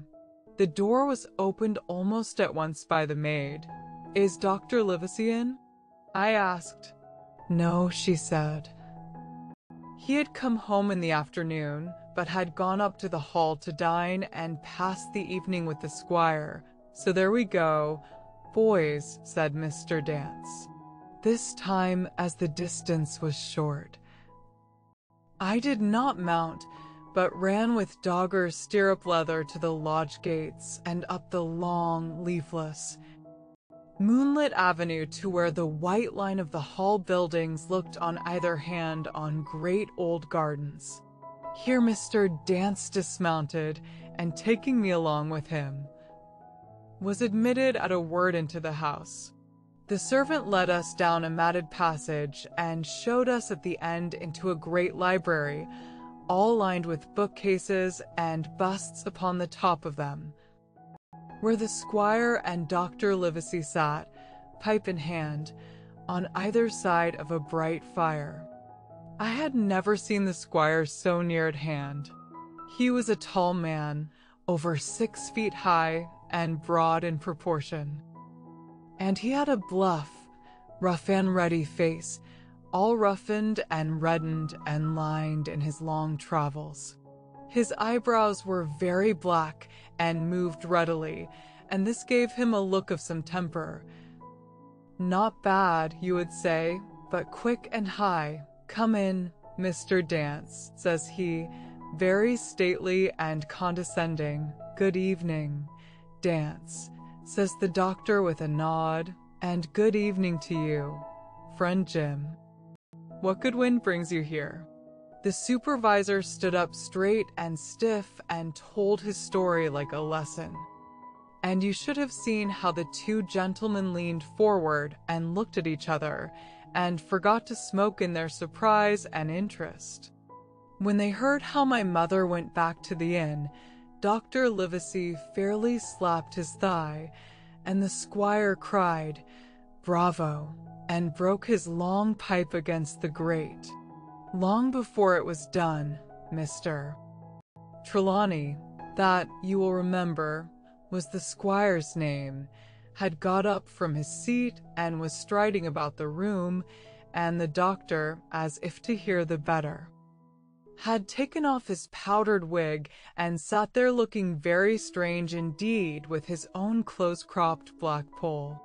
At last Mr. Dance finished the story. "Mr. Dance," said the squire, "you are a very noble fellow, and as for writing down that black, atrocious miscreant, I regard it as an act of virtue, sir, like stamping on a cockroach. This lad Hawkins is a trump, I perceive. Hawkins, will you ring that bell? Mr. Dance must have some ale." "And so, Jim," said the doctor, "you have the thing that they were after, have you?" "Here it is, sir," said I, and gave him the oilskin packet. The doctor looked it all over, as if his fingers were itching to open it, but instead of doing that, he put it quietly in the pocket of his coat. "Squire," said he, "when Dance has had his ale he must, of course, be off on his Majesty's service, but I mean to keep Jim Hawkins here to sleep at my house, and with your permission, I propose we should have up the cold pie and let him sup." "As you will, Livesey," said the squire. "Hawkins has earned better than cold pie."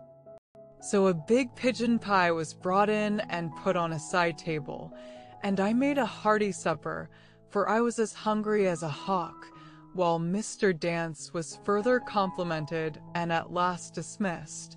"And now, Squire," said the doctor. "And now, Livesey," said the squire in the same breath.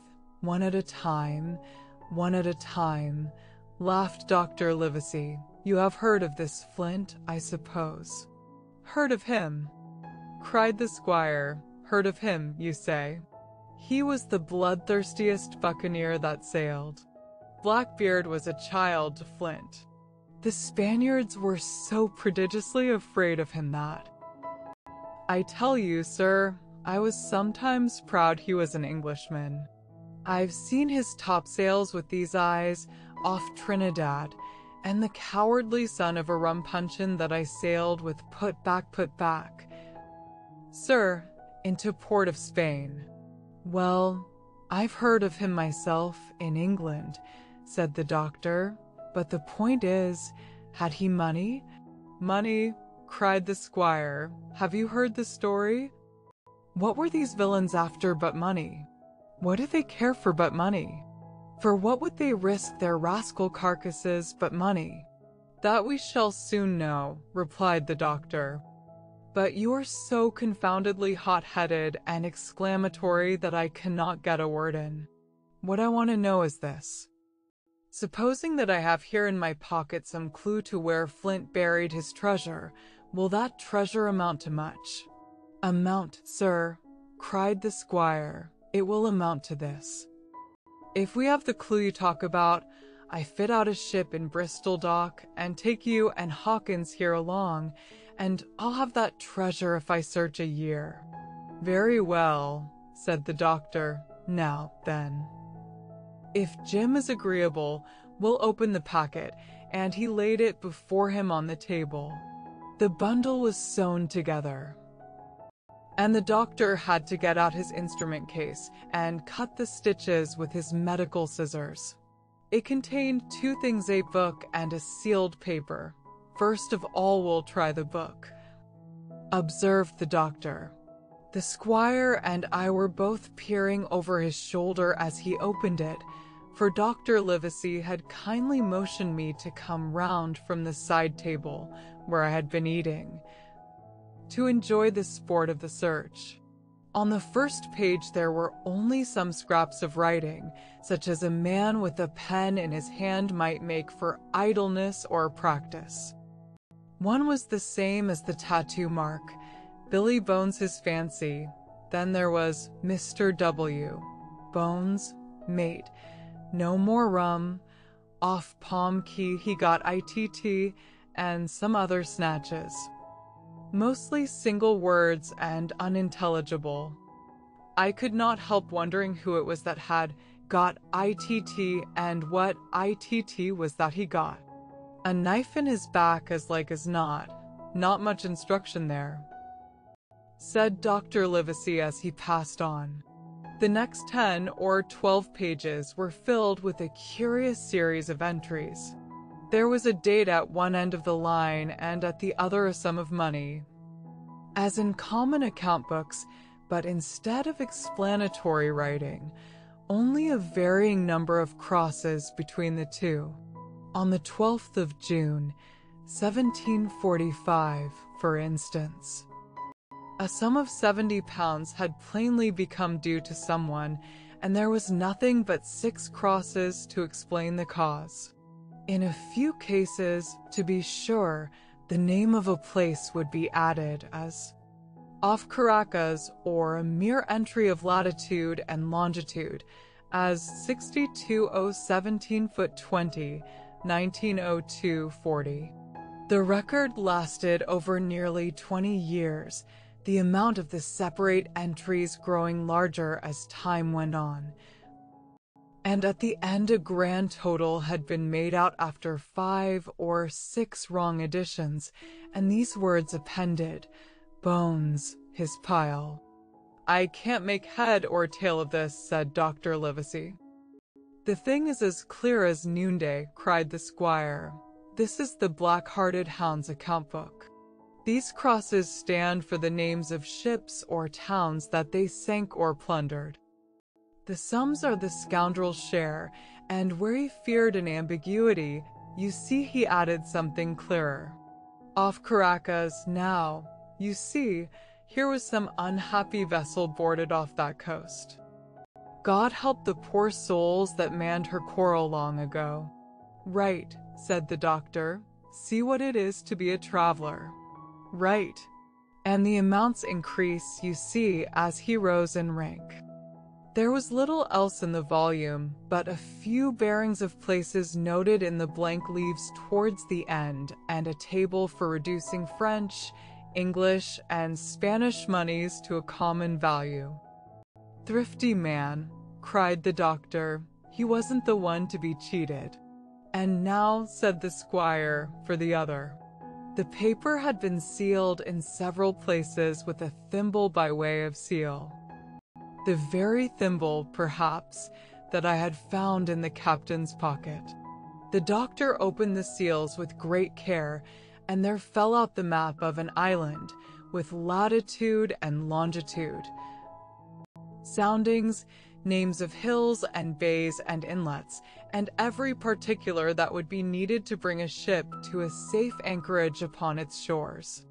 It was about 9 miles long and 5 across, shaped, you might say, like a fat dragon standing up, and had 2 fine landlocked harbors and a hill in the center part marked the Spyglass. There were several additions of a later date, but above all, 3 crosses of red ink too on the north part of the island, one in the southwest and beside this last, in the same red ink and in a small, neat hand. Very different from the captain's tawdry characters, these words, bulk of treasure here. Over on the back the same hand had written this further information. Tall tree, spyglass shoulder, bearing a point to the N of Enni. Skeleton Island EC and by 10 feet. The bar silver is in the north cache. You can find it by the trend of the east hummock, 10 fathoms south of the black crag with the face on it. The arms are easy found in the sandhill N. Point of North Inlet Cape, bearing E and a quarter N. JF. That was all, but brief as it was, and to me incomprehensible, it filled the squire and Dr. Livesey with delight. Livesey, said the squire, you will give up this wretched practice at once. Tomorrow I start for Bristol.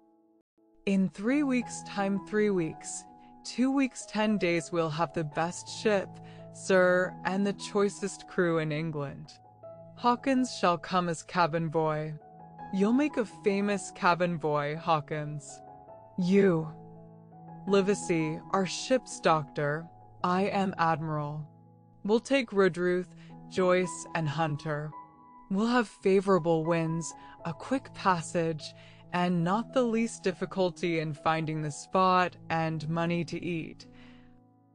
To roll in, to play duck and drake with ever after. Trelawney, said the doctor, I'll go with you, and I'll go bail for it, so will Jim, and be a credit to the undertaking. There's only one man I'm afraid of. And who's that? Cried the squire. Name the dog, sir. You, replied the doctor, for you cannot hold your tongue. We are not the only men who know of this paper. These fellows who attacked thee into Nightbold, desperate blades, for sure, and the rest who stayed aboard that lugger, and more, I dare say, not far off, are, one and all, through thick and thin, bound that they'll get that money. We must none of us go alone till we get to sea. Jim and I shall stick together in the meanwhile. You'll take Joyce and Hunter when you ride to Bristol, and from first to last, not one of us must breathe a word of what we've found. Livesey, returned the squire. You are always in the right of it. I'll be as silent as the grave. Part 2 The Seacook 7 I go to Bristol. It was longer than the squire imagined ere we were ready for the sea. And none of our first plans, not even Dr. Livesey's, of keeping me beside him could be carried out as we intended. The doctor had to go to London for a physician to take charge of his practice. The squire was hard at work at Bristol, and I lived on at the Hall under the charge of old Redruth, the gamekeeper, almost a prisoner, but full of sea dreams and the most charming anticipations of strange islands and adventures. I brooded by the hour together over the map, all the details of which I well remembered. Sitting by the fire in the housekeeper's room, I approached that island in my fancy from every possible direction. I explored every acre of its surface. I climbed 1,000 times to that tall hill they call the Spyglass, and from the top enjoyed the most wonderful and changing prospects. Sometimes the isle was thick with savages. with whom we fought, sometimes full of dangerous animals that hunted us, but in all my fancies nothing occurred to me so strange and tragic as our actual adventures. So the weeks passed on, till one fine day there came a letter addressed to Dr. Livesey, with this addition, to be opened, in the case of his absence, by Tom Redruth or young Hawkins. Obeying this order, we found, or rather I found, for the gamekeeper was a poor hand at reading anything but print, the following important news. Old Anchor Inn, Bristol, March 1st, 17. Dear Livesey, as I do not know whether you are at the Hall or still in London, I send this in double to both places. The ship is bought and fitted. She lies at anchor, ready for sea.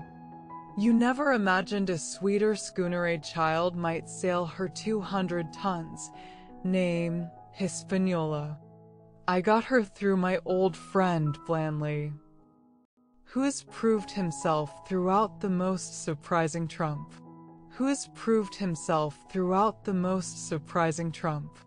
The admirable fellow literally slaved in my interest, and so, I may say, did everyone in Bristol. As soon as they got wind of the port we sailed for treasure, Redruth, said I, interrupting the letter, Dr. Livesey will not like that. The squire has been talking, after all. Well, who's a better, right? Growled the gamekeeper. A pretty rum go if squire ain't to talk for Dr. Livesey, I should think. At that I gave up all attempts at commentary and read straight on. Blandly himself found the Hispaniola, and by the most admirable management got her for the merest trifle. There is a class of men in Bristol monstrously prejudiced against Blandly. They go the length of declaring that this honest creature would do anything for money, that the Hispaniola belonged to him, and that he sold at me absurdly high the most transparent calumnies. None of them dare, however, to deny the merits of the ship. So far there was not a hitch. The workpeople, to be sure, riggers and what not, were most annoyingly slow, but time cured that. It was the crew that troubled me. I wished a round score of men in case of natives, buccaneers, or the odious French, and I had the worry of the deuce itself to find so much as half a dozen, till the most remarkable stroke of fortune brought me the very man that I required. I was standing on the dock when, by the merest accident, I fell in talk with him. I found he was an old sailor, kept a public house, knew all the seafaring men in Bristol, had lost his health ashore, and wanted a good berth as cook to get to sea again. He had hobbled down there that morning, he said, to get a smell of the salt. I was monstrously touched, so would you have been, and, out of pure pity, I engaged him on the spot to be ship's cook. Long John Silver, he is called, and has lost a leg. But that I regarded as a recommendation, since he lost it in his country's service, under the immortal Hawk. He has no pension, Livesey. Imagine the abominable age we live in. Well, sir, I thought I had only found a cook, but it was a crew I had discovered. Between Silver and myself, we got together in a few days a company of the toughest old salts imaginable, not pretty to look at, but fellows, by their faces, of the most indomitable spirit. I declare we could fight a frigate. Long John even got rid of 2 out of the 6 or 7 I had already engaged. He showed me in a moment that they were just the sort of freshwater swabs we had to fear in an adventure of importance. I am in the most magnificent health and spirits, eating like a bull, sleeping like a tree, yet I shall not enjoy a moment till I hear my old tarpaulins tramping round the capstan. Seaward, ho! hang the treasure. It's the glory of the sea that has turned my head. So now, Livesey, come post. Do not lose an hour, if you respect me. Let young Hawkins go at once to see his mother, with Redruth for a guard, and then both come full speed to Bristol. John Trelawney postscript. I did not tell you that Blandly, who, by the way, is to send a consort after us if we don't turn up by the end of August, had found an admirable fellow for sailing master, a stiff man, which I regret, but in all other respects a treasure. Long John Silver unearthed a very competent man for a mate, a man named Arrow. I have a boatswain who pipes, Livesey, so things shall go man-o'-war fashion on board the good ship Hispaniola. I forgot to tell you that Silver is a man of substance. I know of my own knowledge that he has a banker's account which has never been overdrawn. He leaves his wife to manage the inn, and as she is a woman of color, a pair of old bachelors like you and I may be excused for guessing that it is the wife, quite as much as the health, that sends him back to roving. J. T. P.P.S. Hawkins may stay one night with his mother. J. T. You can fancy the excitement into which that letter put me. I was half beside myself with glee, and if ever I despised a man, it was old Tom Redruth, who could do nothing but grumble and lament. Any of the under gamekeepers would gladly have changed places with him, but such was not the squire's pleasure. And the squire's pleasure was like law among them all. Nobody but old Redruth would have dared so much as even to grumble. The next morning he and I set out on foot for the Admiral Benbow, and there I found my mother in good health and spirits. The captain, who had so long been a cause of so much discomfort, was gone where the wicked cease from troubling. The squire had had everything repaired, and the public rooms and the sign repainted, and had added some furniture, above all a beautiful armchair for mother in the bar. He had found her a boy as an apprentice also, so that she should not want help while I was gone. It was on seeing that boy that I understood, for the first time, my situation. I had thought up to that moment of the adventures before me, not at all of the home that I was leaving, and now, at sight of this clumsy stranger, who was to stay here in my place beside my mother, I had my first attack of tears. I am afraid I led that boy a dog's life, for as he was new to the work, I had 100 opportunities of setting him right and putting him down, and I was not slow to profit by them. The night passed, and the next day after dinner, Redruth and I were afoot again and on the road. I said goodbye to mother, and the cove where I had lived since I was born, and the dear old Admiral Benbow since he was repainted. No longer quite so dear. One of my last thoughts was of the captain, who had so often strode along the beach with his cocked hat, his saber-cut cheek, and his old brass telescope. Next moment we had turned the corner, and my home was out of sight.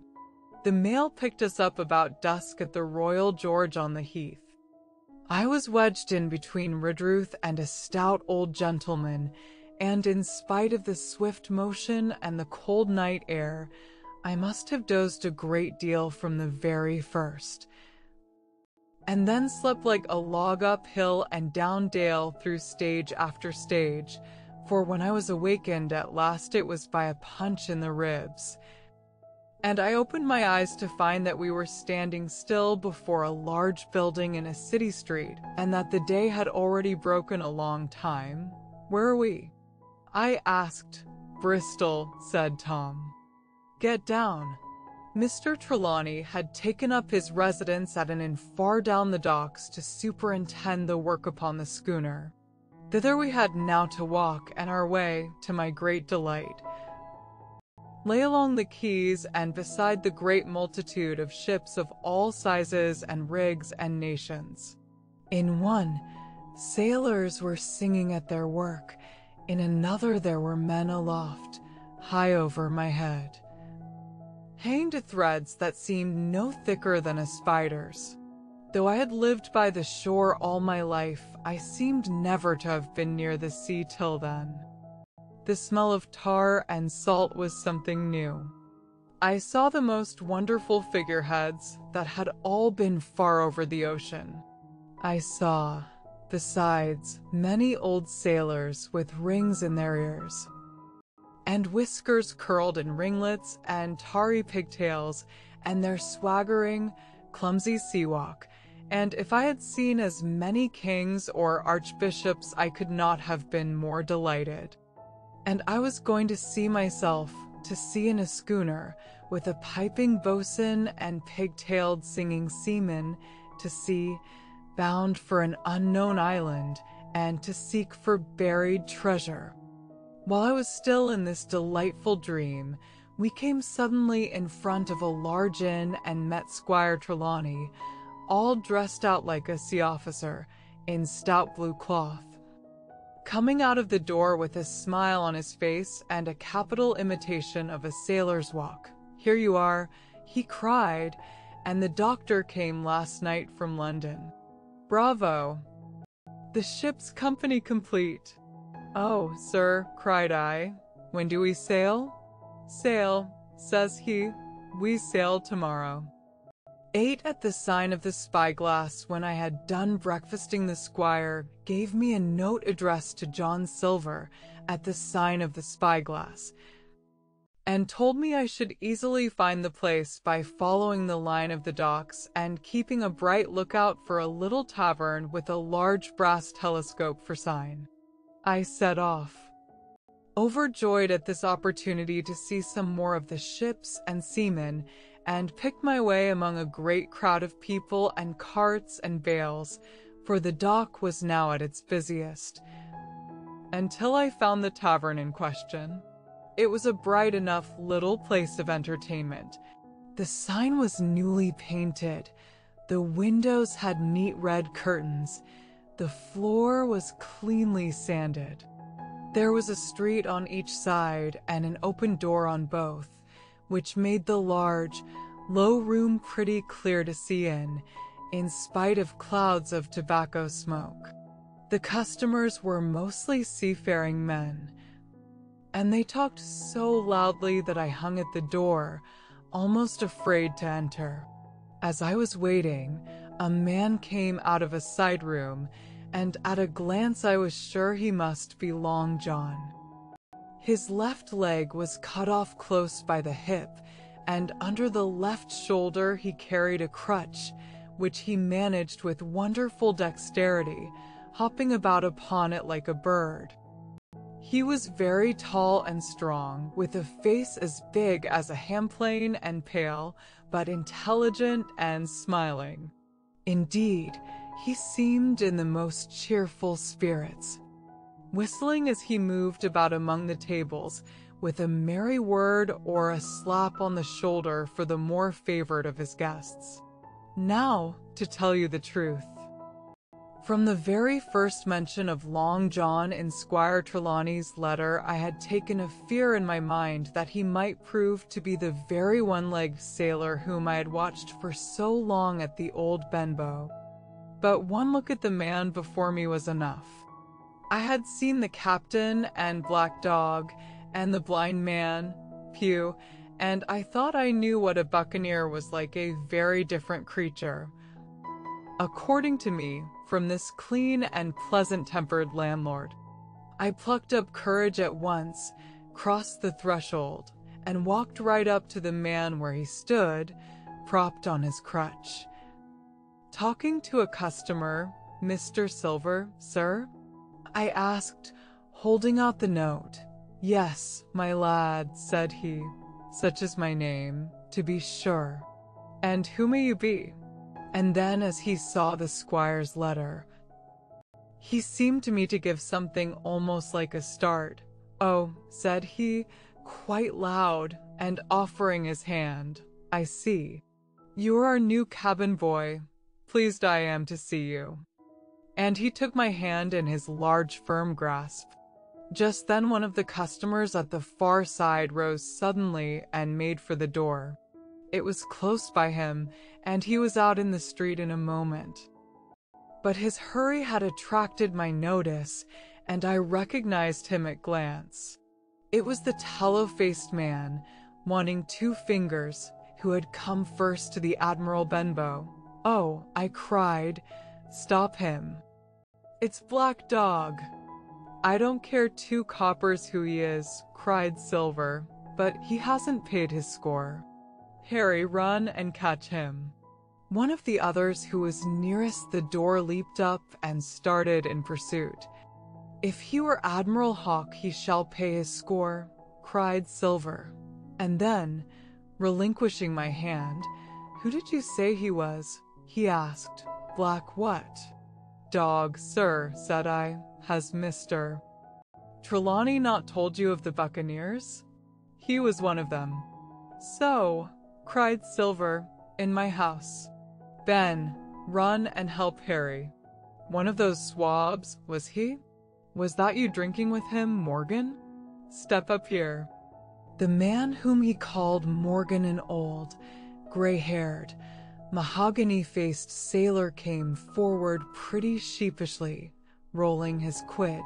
"Now, Morgan," said Long John very sternly, "you never clapped your eyes on that black dog before, did you now?" "Not I, sir," said Morgan with a salute. "You didn't know his name, did you?" "No, sir." "By the powers, Tom Morgan, it's as good for you," exclaimed the landlord. "If you had been mixed up with the like of that, you would never have put another foot in my house, you may lay to that." "And what was he saying to you?" "I don't rightly know." "Sir," answered Morgan, "do you call that a head on your shoulders, or a blessed dead-eye?" Cried Long John, "Don't rightly know, don't you? Perhaps you don't happen to rightly know who he was speaking to, perhaps? Come, now, what was he jawing viags, captainess, ships? Pipe up. What was it?" "We was a-talkin' of keel-hauling," answered Morgan. "Keel-hauling, was you? And a mighty suitable thing, too, and you may lay to that. Get back to your place for a lubber, Tom." And then, as Morgan rolled back to his seat, Silver added to me in a confidential whisper that was very flattering, as I thought, "He's quite an honest man, Tom Morgan, ony stupid." And now he ran on again, aloud, "Let's see Black Dog? No, I don't know the name, not I. Yet I kind of think I've seen the swab. He used to come here with a blind beggar, he used." "That he did, you may be sure," said I. "I knew that blind man too. His name was Pugh." "It was," cried Silver, now quite excited, "Pugh. That were his name for certain. Ah, he looked a shark, he did. If we run down this Black Dog, now, there'll be news for Captain Trelawney. Ben's a good runner. Few seamen run better than Ben. He should run him down, hand over hand, by the powers. He talked keel-hauling, did he? I'll keel-haul him." All the time he was jerking out these phrases, he was stumping up and down the tavern on his crutch, slapping tables with his hand, and giving such a show of excitement as would have convinced an Old Bailey judge or a Bow Street runner. My suspicions had been thoroughly reawakened on finding Black Dog at the spyglass, and I watched the cook narrowly. But he was too deep and too ready and too clever for me. And by the time the 2 men had come back out of breath and confessed that they had lost the track in a crowd and been scolded like thieves, I would have gone bail for the innocence of Long John Silver. "See here, now, "Hawkins," said he, "here's a blessed hard thing on a man like me. Now, ain't it? There's Captain Trelawney, what's he to think? Here I have this confounded son of a Dutchman sitting in my own house drinking of my own rum. Here you comes and tells me of it plain. And here I let him give us all the slip before my blessed deadlights. Now, Hawkins, you do me justice with the captain. You're a lad, you are, but you're as smart as paint. I see that when you first come in. Now, here it is. What could I do? With this old timber I hobble on. When I was an A.B. master mariner, I'd have come up alongside of him, hand over hand, and broached him to an embrace of old shakes. I would, but now, and then, all of a sudden, he stopped, and his jaw dropped as though he had remembered something. The score, he burst out. 3 goes o' rum. Why, shiver my timbers if I hadn't forgotten my score. And falling on a bench, he laughed until the tears ran down his cheeks. I could not help joining. And we laughed together, peal after peal, until the tavern rang again. Why, what a precious old sea calf I am, he said at last, wiping his cheeks. You and me should get on well, Hawkins. For I'll take my Davy I should be rated ship's boy.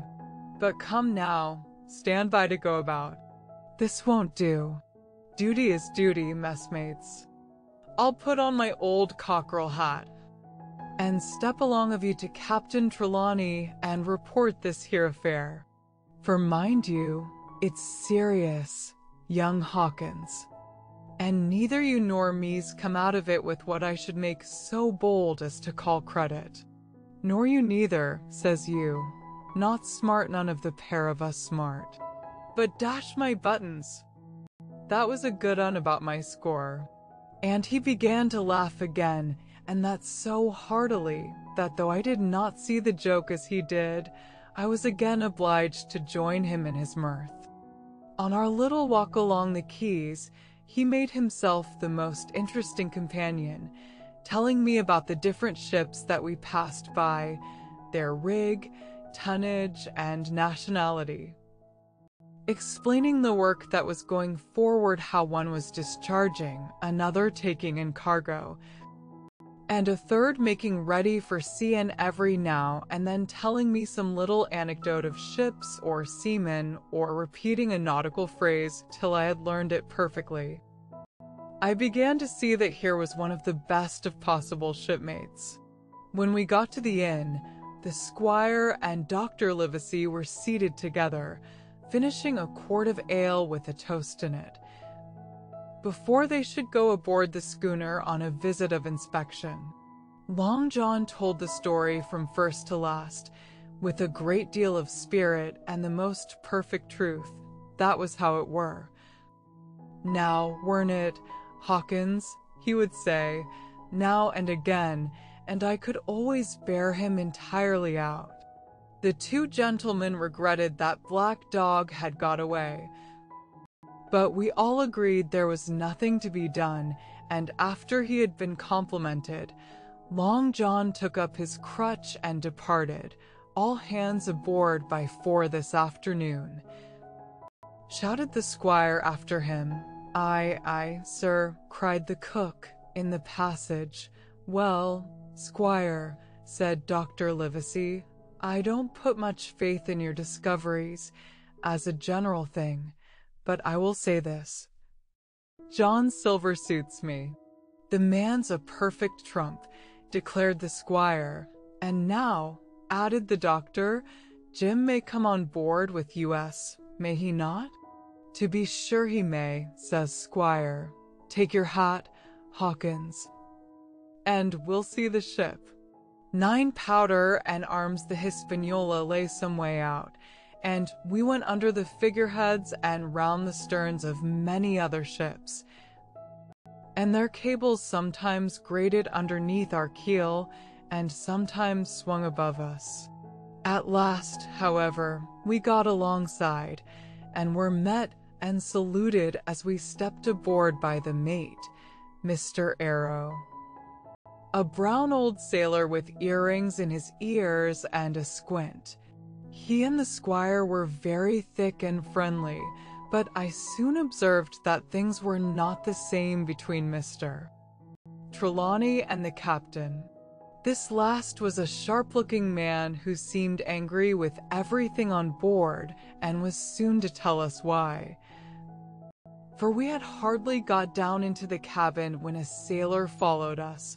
"Captain Smollett, sir, axing to speak with you," said he. "I am always at the captain's orders." "Show him in," said the squire. The captain, who was close behind his messenger, entered at once and shut the door behind him. "Well, Captain Smollett, what have you to say?" "All well. I hope all shipshape and seaworthy."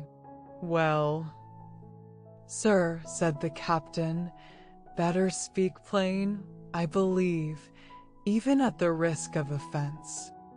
I don't like this cruise, I don't like the men, and I don't like my officer. That's short and sweet. Perhaps, sir—" "You don't like the ship?" inquired the squire, very angry, as I could see. "I can't speak as to that, sir, not having seen her tried," said the captain.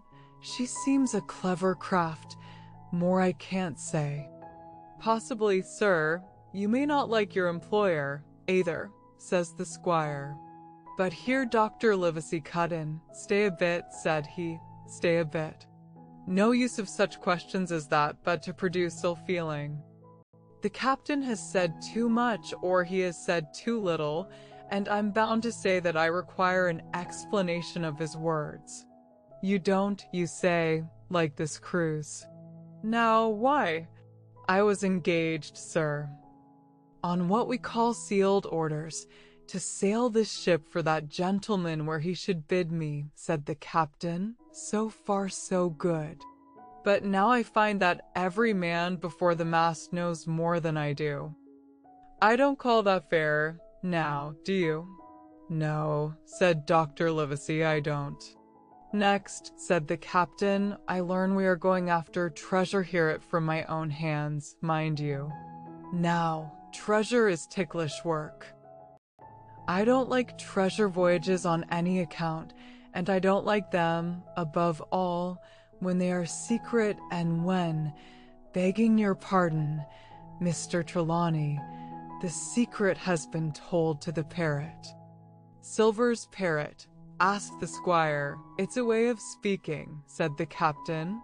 "Blabbed, I mean. It's my belief neither of you gentlemen know what you are about. But I'll tell you my way of it, life or death and a close run. That is all clear, and I dare say, true enough," replied Dr. Livesey. "We take the risk, but we are not so ignorant as you believe us. Next, you say you don't like the crew. Are they not good seamen?" "I don't like them, sir," returned Captain Smollett, "and I think I should have had the choosing of my own hands, if you go to that." "Perhaps you should," replied the doctor.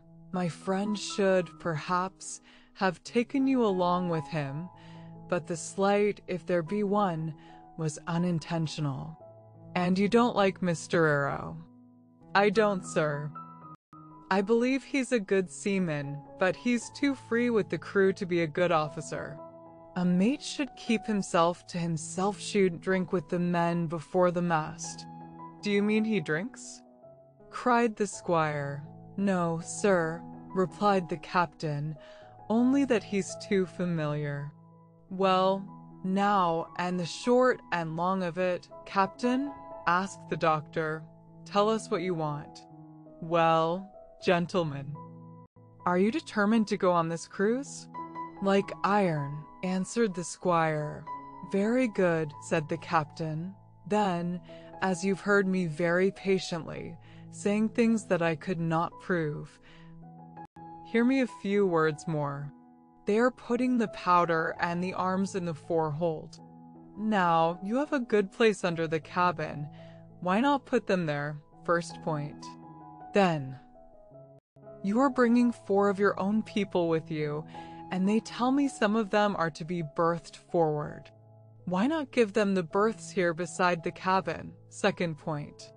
Any more? Asked Mr. Trelawney. One more, said the captain. There's been too much blabbing already. Far too much, agreed the doctor. I'll tell you what I've heard myself, continued Captain Smollett. That you have a map of an island, that there's crosses on the map to show where treasure is, and that the island lies, and then he named the latitude and longitude exactly. I never told that, cried the squire to a soul. The hands know it, sir, returned the captain. Livesey, that must have been you or Hawkins, cried the squire. It doesn't much matter who it was, replied the doctor. And I could see that neither he nor the captain paid much regard to Mr. Trelawney's protestations. Neither did I, to be sure, he was so loose a talker. Yet in this case I believe he was really right, and that nobody had told the situation of the island. Well, gentlemen, continued the captain, I don't know who has this map, but I make it a point. It shall be kept secret even from me and Mr. Arrow. Otherwise I would ask you to let me resign. I see, said the doctor. You wish us to keep this matter dark and to make a garrison of the stern part of the ship, manned with my friend's own people and provided with all the arms and powder on board. In other words, you fear a mutiny. Sir, said Captain Smollett, with no intention to take offense, I deny your right to put words into my mouth. No captain, sir, would be justified in going to sea at all if he had ground enough to say that. As for Mr. Arrow, I believe him thoroughly honest. Some of the men are the same. All may be for what I know. But I am responsible for the ship's safety and the life of every man jack aboard of her. I see things going, as I think, not quite right. And I ask you to take certain precautions or let me resign my berth. And that's all. Captain Smollett, began the doctor with a smile, did ever you hear the fable of the mountain and the mouse? You'll excuse me, I dare say, but you remind me of that fable. When you came in here, I'll stake my wig, you meant more than this. Doctor, said the captain, you're smart. When I came in here, I meant to get discharged. I had no thought that Mr. Trelawney would hear a word. No more I would, cried the squire. Had Livesey not been here, I should have seen you to the deuce. As it is, I have heard you. I will do as you desire, but I think the worse of you. That's as you please, sir, said the captain. You'll find I do my duty. And with that he took his leave. Trelawney, said the doctor, contrary to all my notions. I believed you have managed to get 2 honest men on board with you, that man and John Silver. Silver, if you like, cried the squire, but as for that intolerable humbug, I declare I think his conduct unmanly, unsailorly, and downright un-English. Well, says the doctor, we shall see. When we came on deck, the men had begun already to take out the arms and powder, Yoho-ing at their work, while the captain and Mr. Arrow stood by superintending. The new arrangement was quite to my liking. The whole schooner had been overhauled. 6 berths had been made astern out of what had been the after part of the main hold. And this set of cabins was only joined to the galley and forecastle by a sparred passage on the port side. It had been originally meant that the captain, Mr. Arrow, Hunter, Joyce, the doctor, and the squire were to occupy these 6 berths. Now Redruth and I were to get 2 of them, and Mr. Arrow and the captain were to sleep on deck in the companion. which had been enlarged on each side till you might almost have called it a roundhouse. Very low it was still, of course, but there was room to swing 2 hammocks. And even the mate seemed pleased with the arrangement. Even he, perhaps, had been doubtful as to the crew, but that is only guess, for as you shall hear. We had not long the benefit of his opinion.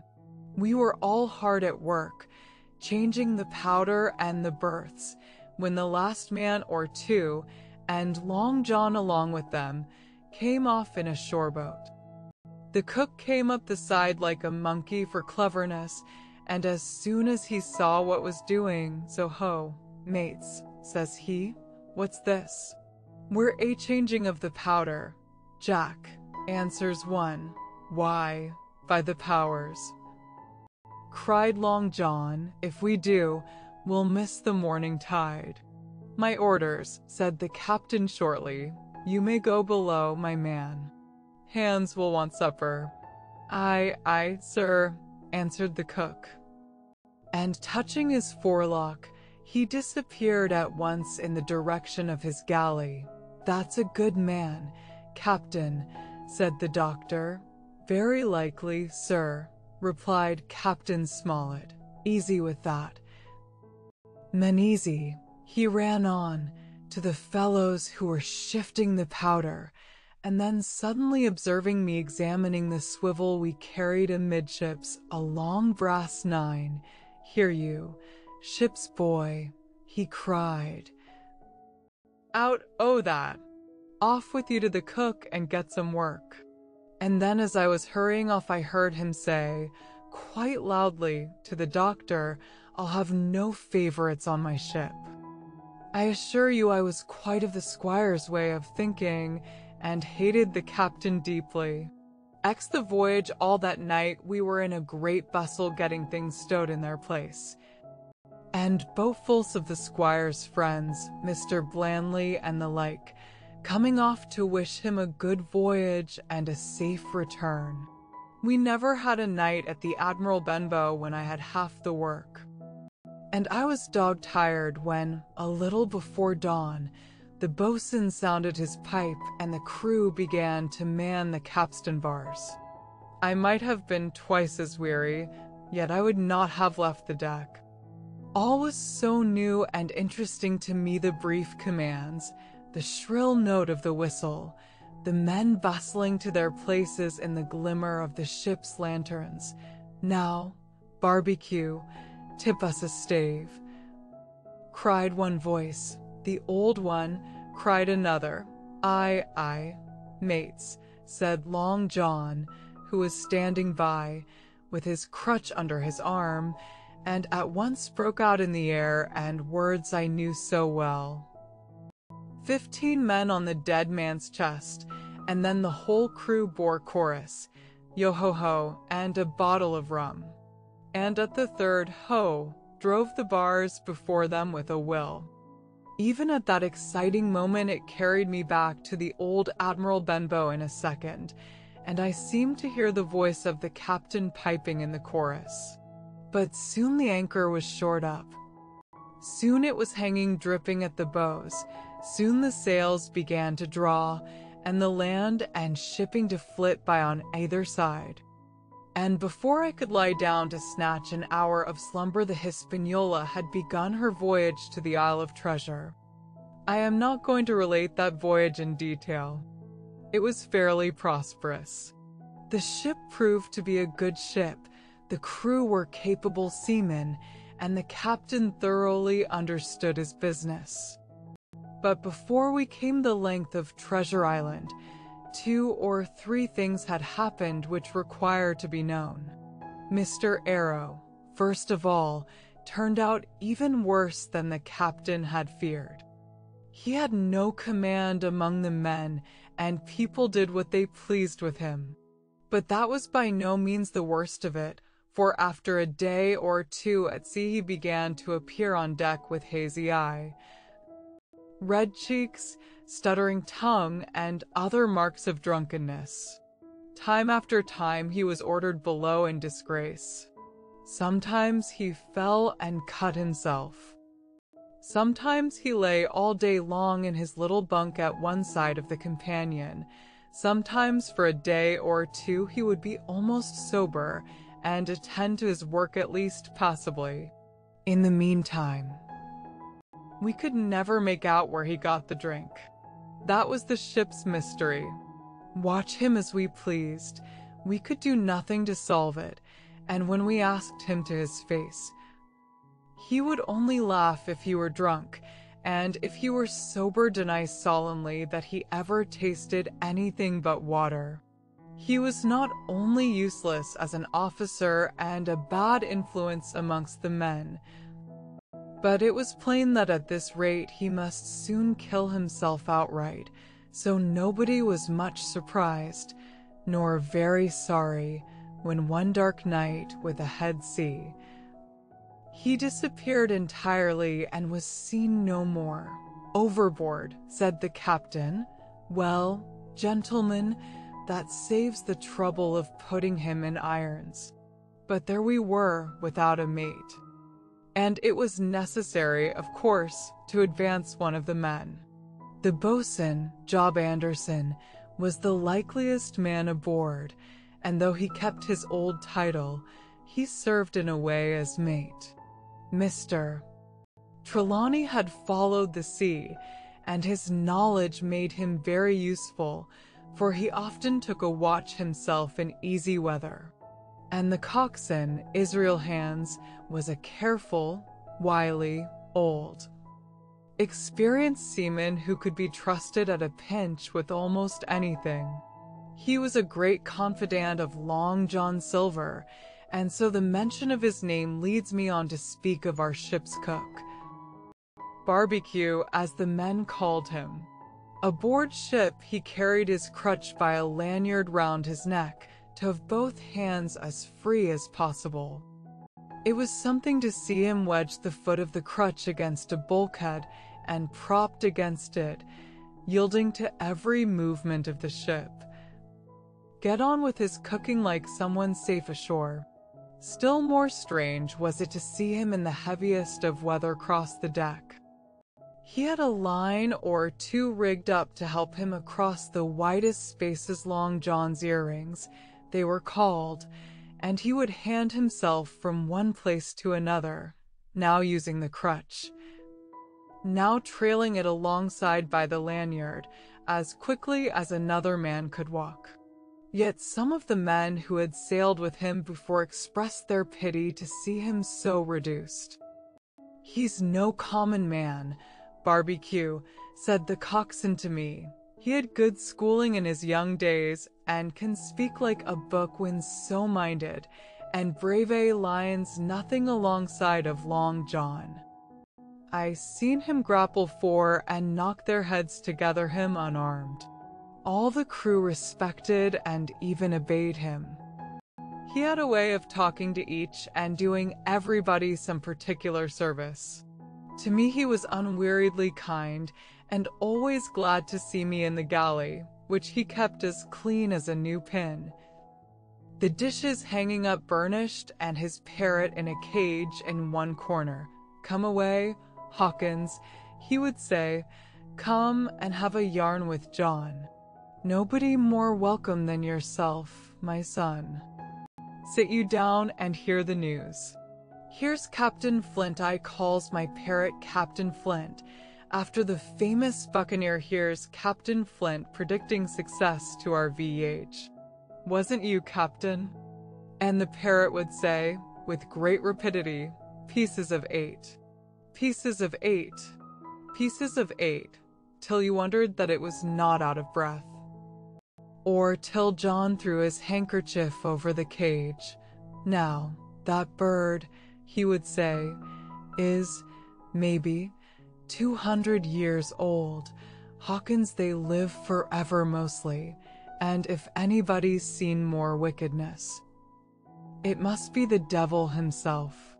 She sailed with England, the great Captain England, the pirate. She's been at Madagascar and at Malabar and Suriname and Providence and Portobello. She was at the fishing up of the wrecked plate ships. It's there she learned pieces of 8, and little wonder, 350,000 of Hawkins. She was at the boarding of the Viceroy of the Indies out of Goa. She was, and to look at her you would think she was a babby. But you smelt powder, didn't you, Captain? Stand by to go about. The parrot would scream.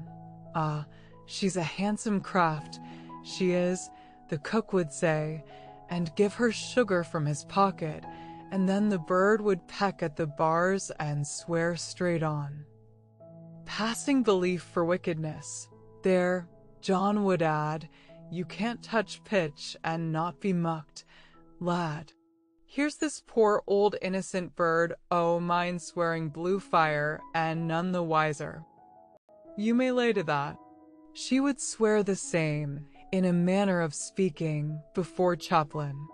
And John would touch his forelock with a solemn way he had that made me think he was the best of men. In the meantime, the squire and Captain Smollett were still on pretty distant terms with one another. The squire made no bones about the matter. He despised the captain. The captain, on his part, never spoke but when he was spoken to, and then sharp and short and dry, and not a word wasted. He owned, when driven into a corner, that he seemed to have been wrong about the crew, that some of them were as brisk as he wanted to see, and all had behaved fairly well. As for the ship, he had taken a downright fancy to her. She'll lie a point nearer the wind than a man has a right to expect of his own married wife, sir. But he would add, all I say is, we're not home again, and I don't like the cruise. The squire, at this, would turn away and march up and down the deck, chin in air. A trifle more of that man, he would say, and I shall explode. We had some heavy weather, which only proved the qualities of the Hispaniola. Every man on board seemed well content, and they must have been hard to please if they had been otherwise. For it is my belief there was never a ship's company so spoiled since Noah put to sea. Double grog was going on the least excuse. There was duff on odd days, as, for instance, if the squire heard it was any man's birthday, and always a barrel of apples standing broached in the waist for anyone to help himself that had a fancy. Never knew good come of it yet. The captain said to Dr. Livesey, spoil forecastle hands, make devils. That's my belief. But good did come of the apple barrel, as you shall hear, for if it had not been for that, we should have had no note of warning and might all have perished by the hand of treachery. This was how it came about. We had run up the trades to get the wind of the island we were after. I am not allowed to be more plain, and now we were running down for it with a bright lookout day and night. It was about the last day of our outward voyage by the largest computation, some time that night, or at latest before noon of the morrow, we should sight the treasure island. We were heading SSW and had a steady breeze abeam and a quiet sea. The Hispaniola rolled steadily, dipping her bowsprit now and then with a whiff of spray. All was drawing alow and aloft. Everyone was in the bravest spirits because we were now so near an end of the first part of our adventure. Now, just after sundown, when all my work was over and I was on my way to my berth, it occurred to me that I should like an apple. I ran on deck. The watch was all forward looking out for the island. The man at the helm was watching the luff of the sail and whistling away gently to himself. And that was the only sound excepting the swish of the sea against the bows and around the sides of the ship. And I got bodily into the apple barrel and found there was scarce an apple left. But sitting down there in the dark, what with the sound of the waters and the rocking movement of the ship, I had either fallen asleep or was on the point of doing so when a heavy man sat down with rather a clash close by. The barrel shook as he leaned his shoulders against it, and I was just about to jump up when the man began to speak. It was Silver's voice, and before I had heard a dozen words, I would not have shown myself for all the world, but lay there, trembling and listening, in the extreme of fear and curiosity, for from these dozen words I understood that the lives of all the honest men aboard depended upon me alone. 11 what I heard in the apple barrel. No, not I, said Silver. Flint was captain. I was quartermaster, along of my timber leg. The same broadside I lost my leg. Old Pew lost his deadlights. It was a master surgeon, him that amputated me out of college and all Latin by the bucket, and what not, but he was hanged like a dog, and sun-dried like the rest, at Corso Castle. That was Robert's men, that was, and ComEd of changing names to their ship's royal fortune, and so on. Now, what a ship was christened, so let her stay, I says. So it was with the Cassandra, as brought us all safe home from Malabar after England took the Viceroy of the Indies. So it was with the old Walrus, Flint's old ship, as I've seen amuck with the red blood and fit to sink with gold. Ah, cried another voice, that of the youngest hand on board, and evidently full of admiration. He was the flower of the flock, was Flint. Davis was a man too, by all accounts, said Silver. I never sailed along of him, first with England, then with Flint. That's my story, and now here on my own account. In a manner of speaking, I laid by 900 safe from England and 2,000 after Flint. That ain't bad for a man before the mast all safe in bank. 'Tain't earning now, it's saving does it. You may lay to that. Where's all England's men now? I dunno. Where's Flint's? Why, most on 'em aboard here, and glad to get the duff been begging before that, some on 'em. Old Pew, as had lost his sight, and might have thought shame, spends £1,200 in a year, like a lord in Parliament. Where is he now? Well, he's dead now and under hatches, but for 2 years before that. Shiver my timbers, the man was starving. He begged, and he stole, and he cut throats, and starved at that, by the powers. Well, it ain't much use after all, said the young seaman. 'Tain't much use for fools, you may lay to it that, nor nothing, cried Silver.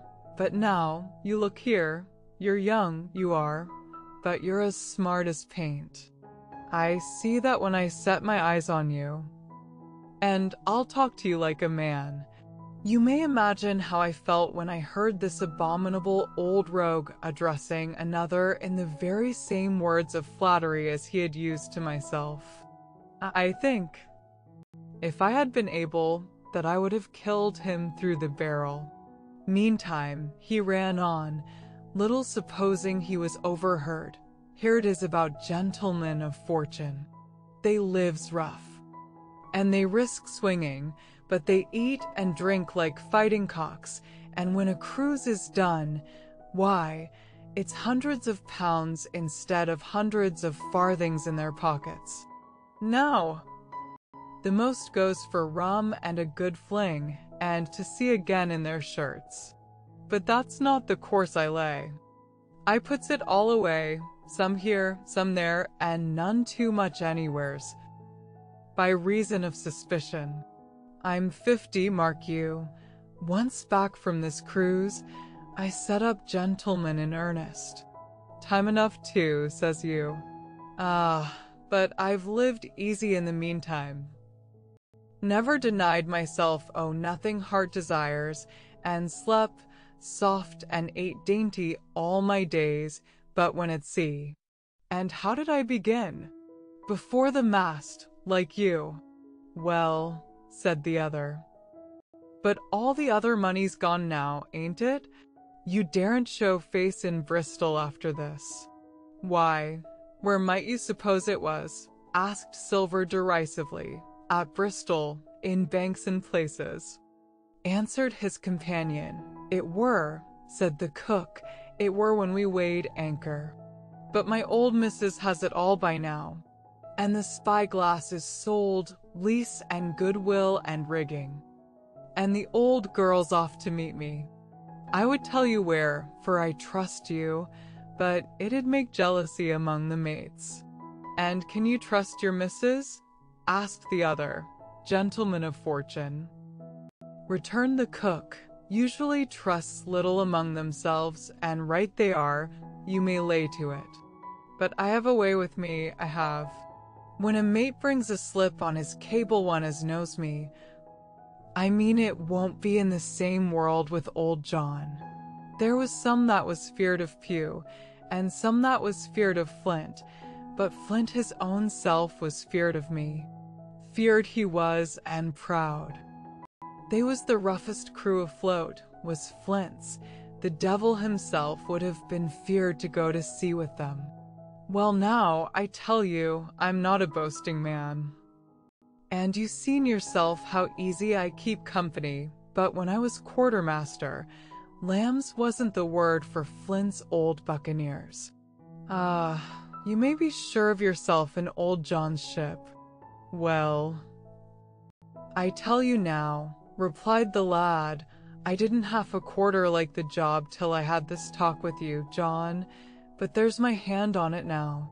And a brave lad you were, and smart too, answered Silver, shaking hands so heartily that all the barrel shook, and a finer figurehead for a gentleman of fortune I never clapped my eyes on. By this time I had begun to understand the meaning of their terms. By a gentleman of fortune, they plainly meant neither more nor less than a common pirate.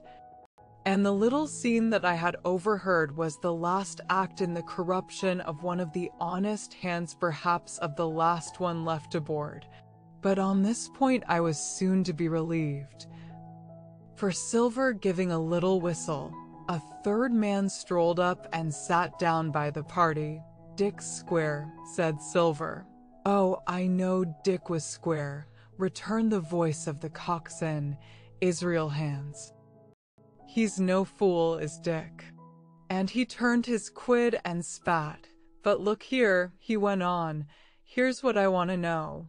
Barbecue, how long are we going to stand off and on like a blessed bumboat? I've had a'most enough, oh, Captain Smollett, he's hazed me long enough, by thunder. I want to go into that cabin, I do. I want their pickles and wines and that. Israel, said Silver. Your head ain't much account, nor ever was. But you're able to hear, I reckon. Leastways, your ears is big enough. Now, here's what I say. You'll berth forward, and you'll live hard. And you'll speak soft, and you'll keep sober till I give the word, and you may lay to that, my son. Well, I don't say no, do I? Growled the coxswain. What I say is, when? That's what I say. When? By the powers, cried Silver. Well now, if you want to know, I'll tell you when. The last moment I can manage, and that's when. Here's a first-rate seaman, Captain Smollett, sails the blessed ship for us. Here's the squire and doctor with a map and such. I don't know where it is, do I? No more do you, says you. Well then, I mean this squire and doctor shall find the stuff, and help us to get it aboard. By the powers, then we'll see.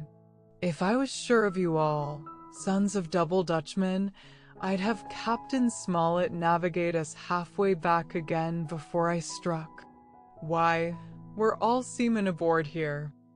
I should think, said the lad Dick. We're all forecastle hands, you mean, snapped Silver. We can steer a course, but who's to set one? That's what all you gentlemen split on, first and last. If I had my way, I'd have Captain Smollett work us back into the trades at least. Then we'd have no blessed miscalculations and a spoonful of water a day. But I know the sort you are. I'll finish with M at the island, as soon's the blunt's on board, and a pity it is. But you're never happy till you're drunk. Split my sides, I've a sick heart to sail with the likes of you. Easy all. Long John, cried Israel, who's a crossin' of you? Why, how many tall ships, think ye, now, have I seen laid aboard? And how many brisk lads drying in the sun at Execution Dock, cried Silver. And all for this same hurry and hurry and hurry. You hear me? I seen a thing or two at sea, I have. If you would only lay your course and a peant to windward, you would ride in carriages, you would. But not you. I know you. You'll have your mouth full of rum tomorrow and go hang. Everybody knowed you was a kind of a chaplain, John, but there's others as could hand and steer as well as you. Said Israel, they liked a bit o' fun, they did. They wasn't so high and dry, nohow, but took their fling, like jolly companions every one. So, says Silver, well, and where are they now? Pew was that sort, and he died a beggar man. Flint was, and he died of rum at Savannah. Ah, they was a sweet crew, they was. Ani, where are they? But, ask Dick, when we do lay athwart. What are we to do with anyhow? There's the man for me, cried the cook admiringly. That's what I call business. Well, what would you think? Put ashore like maroons? That would have been England's way. Or cut down like that much pork. That would have been Flint's or Billy Bones's. Billy was the man for that, said Israel. Dead men don't bite, says he. Well, he's dead now hisself. He knows the long and short on it now, and if ever a rough hand come to port, it was Billy. Right you are, said Silver, rough and ready. But mark you here. I'm an easy man, I'm quite the gentleman, says you, but this time it's serious. Duty is duty, mates. I'd give my vote death, when I'm in Parliament and riding in my coach. I don't want none of these sea lawyers in the cabin a-coming home unlooked for, like the devil at prayers. Wait is what I say, but when the time comes, why, let her rip. John, cries the coxswain. You're a man. You'll say so, Israel, when you see, said Silver. Only one thing I claim Trelawney. I'll wring his calf's head off his body with these hands, Dick, he added, breaking off. You just jump up, like a sweet lad, and get me an apple, to wet my pipe like. You may fancy the terror I was in. I should have leaped out and run for it if I had found the strength. But my limbs and heart alike misgave me. I heard Dick begin to rise, and then someone seemingly stopped him, and the voice of Hans exclaimed, "Oh, stow that. Don't you get sucking of that bilge, John. Let's have a go of the rum." "Dick," said Silver, "I trust you. I've a gauge on the keg, mind. There's the key. You fill a pannikin and bring it up." Terrified as I was, I could not help thinking to myself that this must have been how Mr. Arrow got the strong waters that destroyed him. Dick was gone but a little while, and during his absence Israel spoke straight on in the cook's ear. It was but a word or two that I could catch, and yet I gathered some important news. For besides other scraps that tended to the same purpose, this whole clause was audible. Not another man of them'll jine. Hence there were still faithful men on board. When Dick returned, one after another of the trio took the pannikin and drank one to luck, another with a here's to old Flint, and Silver himself saying, in a kind of song, here's to ourselves, and hold your luff. Plenty of prizes and plenty of duff. Just then a sort of brightness fell upon me in the barrel, and looking up, I found the moon had risen and was silvering the mizzen-top and shining white on the luff of the foresail, and almost at the same time the voice of the lookout shouted, "Land ho!" 12 council of war. There was a great rush of feet across the deck. I could hear people tumbling up from the cabin and the forecastle, and slipping in an instant outside my barrel. I dived behind the foresail, made a double towards the stern, and came out upon the open deck in time to join Hunter and Dr. Livesey in the rush for the weather bow. There all hands were already congregated. A belt of fog had lifted almost simultaneously with the appearance of the moon. Away to the southwest of us we saw 2 low hills, about a couple of miles apart, and rising behind one of them a third and higher hill, whose peak was still buried in the fog. All 3 seemed sharp and conical in figure. So much I saw, almost in a dream, for I had not yet recovered from my horrid fear of a minute or 2 before. And then I heard the voice of Captain Smollett issuing orders. The Hispaniola was laid a couple of points nearer the wind, and now sailed a course that would just clear the island on the east. And now, men, said the captain, when all was sheeted home, has any one of you ever seen that land ahead? I have, sir, said Silver. I've watered there with a trader I was cookin'. The anchorage is on the south, behind an islet, I fancy? Asked the captain. Yes, sir. Skeleton Island they calls it. It were a main place for pirates once, and a hand we had on board knowed all their names for it. That hill to the nor'ard they calls the foremast hill. There are 3 hills in a row running south'ard fore, main, and mizzen, sir.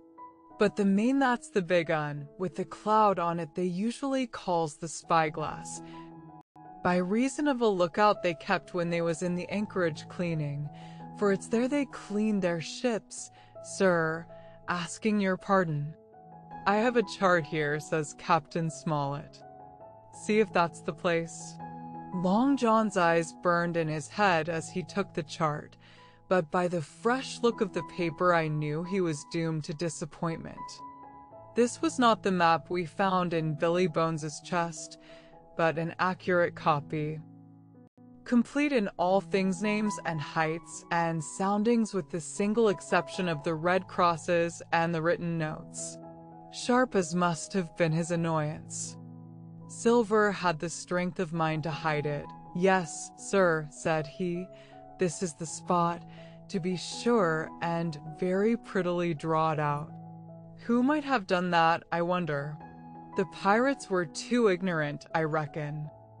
Aye, here it is, Captain. Kidd's Anchorage, just the name my shipmate called it. There's a strong current runs along the south, and then away nor'ard up the west coast. Right you was, sir, says he, to haul your wind and keep the weather of the island. Leastways, if such was your intention as to enter and careen, and there ain't no better place for that in these waters. Thank you, my man, says Captain Smollett. I'll ask you later on to give us a help. You may go. I was surprised at the coolness with which John avowed his knowledge of the island, and I own I was half frightened when I saw him drawing nearer to myself. He did not know, to be sure, that I had overheard his counsel from the apple barrel, and yet I had by this time taken such a horror of his cruelty, duplicity, and power that I could scarce conceal a shudder when he laid his hand upon my arm. Ah, says he, This here is a sweet spot. This island a sweet spot for a lad to get ashore on. You'll bathe, and you'll climb trees, and you'll hunt goats, you will, and you'll get aloft on them hills like a goat yourself. Why? It makes me young again. I was going to forget my timberleg, I was. It's a pleasant thing to be young and have 10 toes, and you may lay to that. When you want to go a bit of exploring, you just ask old John, and he'll put up a snack for you to take along. And clapping me in the friendliest way upon the shoulder, he hobbled off forward and went below. Captain Smollett. The squire and Dr. Livesey were talking together on the quarterdeck, and anxious as I was to tell them my story, I durst not interrupt them openly. While I was still casting about in my thoughts to find some probable excuse, Dr. Livesey called me to his side. He had left his pipe below, and, being a slave to tobacco, had meant that I should fetch it, but as soon as I was near enough to speak and not to be overheard, I broke immediately. Doctor, let me speak. Get the captain and squire down to the cabin, and then make some pretense to send for me. I have terrible news. The doctor changed countenance a little, but next moment he was master of himself. Thank you, Jim, said he quite loudly. That was all I wanted to know, as if he had asked me a question. And with that he turned on his heel and rejoined the other two.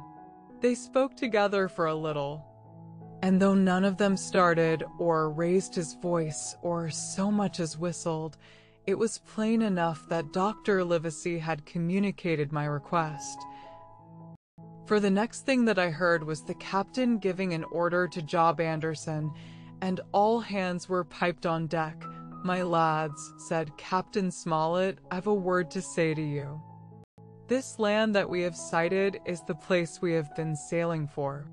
Mr. Trelawney, being a very open-handed gentleman, as we all know, has just asked me a word or two. And as I was able to tell him that every man on board had done his duty, alow and aloft, as I never asked to see it done better, why, he and I and the doctor are going below to the cabin to drink your health and luck, and you'll have grog served out for you to drink our health and luck. I'll tell you what I think of this. I think it handsome, and if you think as I do, you'll give a good sea cheer for the gentleman that does it. The cheer followed that was a matter of course, but it rang out so full and hearty that I confess I could hardly believe these same men were plotting for our blood. One more cheer for Captain Smollett, cried Long John when the first had subsided, and this also was given with a will. On the top of that the three gentlemen went below, and not long after, word was sent forward that Jim Hawkins was wanted in the cabin. I found them all three seated round the table, a bottle of Spanish wine and some raisins before them, and the doctor smoking away, with his wig on his lap, and that, I knew, was a sign that he was agitated. The stern window was open, for it was a warm night, and you could see the moon shining behind on the ship's wake. Now, Hawkins, said the squire, you have something to say. Speak up. I did as I was bid, and as short as I could make it. Told the whole details of Silver's conversation. Nobody interrupted me till I was done, nor did any one of the three of them make so much as a movement.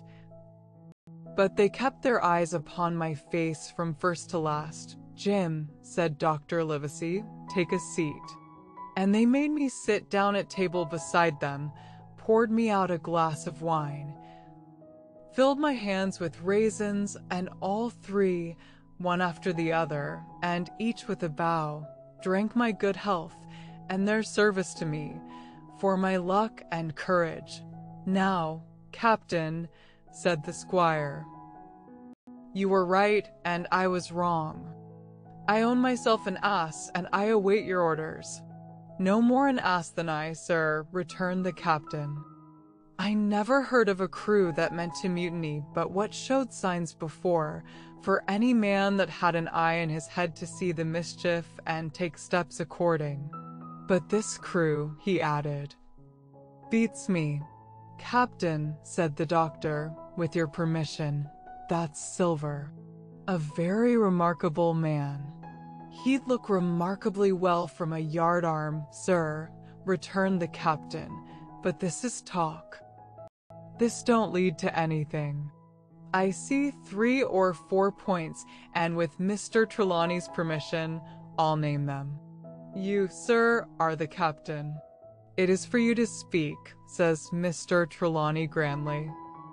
"First point," began Mr. Smollett. "We must go on, because we can't turn back. If I gave the word to go about, they would rise at once. Second point. We have time before us at least until this treasure's found. Third point. There are faithful hands. Now, sir, it's got to come to blows sooner or later. And what I propose is to take time by the forelock, as the saying is, and come to blows some fine day when they least expect it. We can count, I take it, on your own home servants, Mr. Trelawney." "As upon myself," declared the squire. "3, reckoned the captain. Ourselves make 7, counting Hawkins here. Now, about the honest hands. Most likely Trelawney's own men," said the doctor. "Those he had picked up for himself before he lit on Silver." "Nay," replied the squire, "Hands was one of mine." "I did think I could have trusted Hands," added the captain. "And to think that they're all Englishmen," broke out the squire. "Sir, I could find it in my heart to blow the ship up." "Well, gentlemen," said the captain, "the best that I can say is not much. We must lay to, if you please, and keep a bright lookout. It's trying on a man, I know. It would be pleasanter to come to blows. But there's no help for it till we know our men. Lay to. And whistle for a wind, that's my view. Jim here," said the doctor, "can help us more than anyone. The men are not shy with him, and Jim is a noticing lad. Hawkins, I put prodigious faith in you," added the squire. I began to feel pretty desperate at this, for I felt altogether helpless, and yet, by an odd train of circumstances, it was indeed through me that safety came. In the meantime, talk as we pleased, there were only 7 out of the 26 on whom we knew we could rely, and out of these 7 one was a boy, so that the grown men on our side were 6 to their 19. Part 3, My Shore Adventure 13, How I Began My Shore Adventure. The appearance of the island when I came on deck next morning was altogether changed. Although the breeze had now utterly ceased, we had made a great deal of way during the night, and were now lying becalmed about half a mile to the southeast of the low eastern coast. Gray-colored woods covered a large part of the surface. This even tint was indeed broken up by streaks of yellow sandbreak in the lower lands, and by many tall trees of the pine family, outtopping the others some singly, some in clumps, but the general coloring was uniform and sad. The hills ran up clear above the vegetation in spires of naked rock. All were strangely shaped, and the spyglass, which was by 300 or 400 feet the tallest on the island, was likewise the strangest in configuration, running up sheer from almost every side, and then suddenly cut off at the top like a pedestal to put a statue on. The Hispaniola was rolling scuppers under in the ocean swell. The booms were tearing at the blocks, the rudder was banging to and fro, and the whole ship creaking, groaning, and jumping like a manufactory. I had to cling tight to the backstay. and the world turned giddily before my eyes, for though I was a good enough sailor when there was way on. This standing still and being rolled about like a bottle was a thing I never learned to stand without a qualm or so, above all in the morning on an empty stomach. Perhaps it was the look of the island, with its gray, melancholy woods and wild stone spires, and the surf that we could both see and hear foaming and thundering on the steep beach at least, although the sun shone bright and hot. And the shore birds were fishing and crying all around us, and you would have thought anyone would have been glad to get to land after being so long at sea. My heart sank, as the saying is, into my boots, and from the first look onward, I hated the very thought of Treasure Island. We had a dreary morning's work before us, for there was no sign of any wind, and the boats had to be got out and manned, and the ship warped 3 or 4 miles round the corner of the island and up the narrow passage to the haven behind Skeleton Island. I volunteered for one of the boats, where I had, of course, no business. The heat was sweltering, and the men grumbled fiercely over their work. Anderson was in command of my boat, and instead of keeping the crew in order, he grumbled as loud as the worst. Well, he said with an oath, it's not forever. I thought this was a very bad sign, for up to that day the men had gone briskly and willingly about their business, but the very sight of the island had relaxed the cords of discipline. All the way in, Long John stood by the steersman and conned the ship. He knew the passage like the palm of his hand, and though the man in the chains got everywhere more water than was down in the chart, John never hesitated once. There's a strong scour with the ebb, he said, and this here passage has been dug out, in a manner of speaking, with a spade. We brought up just where the anchor was in the chart, about 1/3 of a mile from each shore, the mainland on one side and Skeleton Island on the other. The bottom was clean sand. The plunge of our anchor sent up clouds of birds wheeling and crying over the woods, but in less than a minute they were down again and all was once more silent. The place was entirely landlocked, buried in woods, the trees coming right down to high water mark, the shores mostly flat, and the hilltops standing round at a distance in a sort of amphitheater, one here, one there. 2 little rivers, or rather 2 swamps, emptied out into this pond, as you might call it. And the foliage round that part of the shore had a kind of poisonous brightness. From the ship we could see nothing of the house or stockade, for they were quite buried among trees. And if it had not been for the chart on the companion, we might have been the first that had ever anchored there since the island arose out of the seas. There was not a breath of air moving, nor a sound but that of the surf booming half a mile away along the beaches and against the rocks outside. A peculiar stagnant smell hung over the anchorage, a smell of sodden leaves and rotting tree trunks. I observed the doctor sniffing and sniffing, like someone tasting a bad egg. I don't know about Treasure, he said, but I'll stake my wig there's fever here. If the conduct of the men had been alarming in the boat, it became truly threatening when they had come aboard.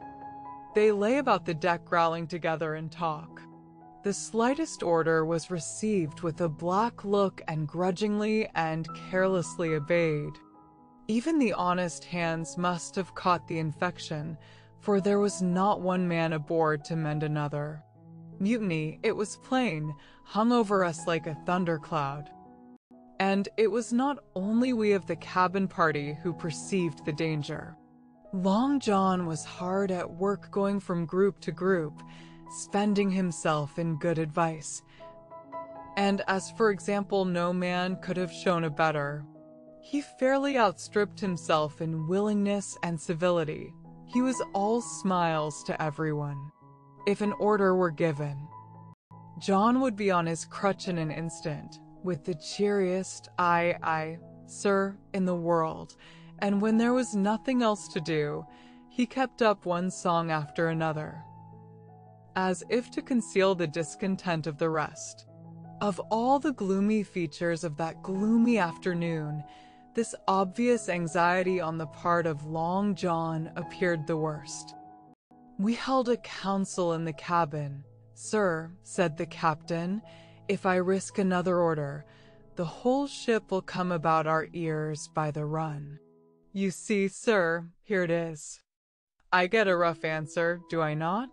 Well, if I speak back, Pikes will be going in 2 shakes. If I don't, Silver will see there's something under that, and the game's up. Now, we've only one man to rely on." "And who is that?" asked the squire. "Silver, sir," returned the captain. "He's as anxious as you and I to smother things up. This is a tiff.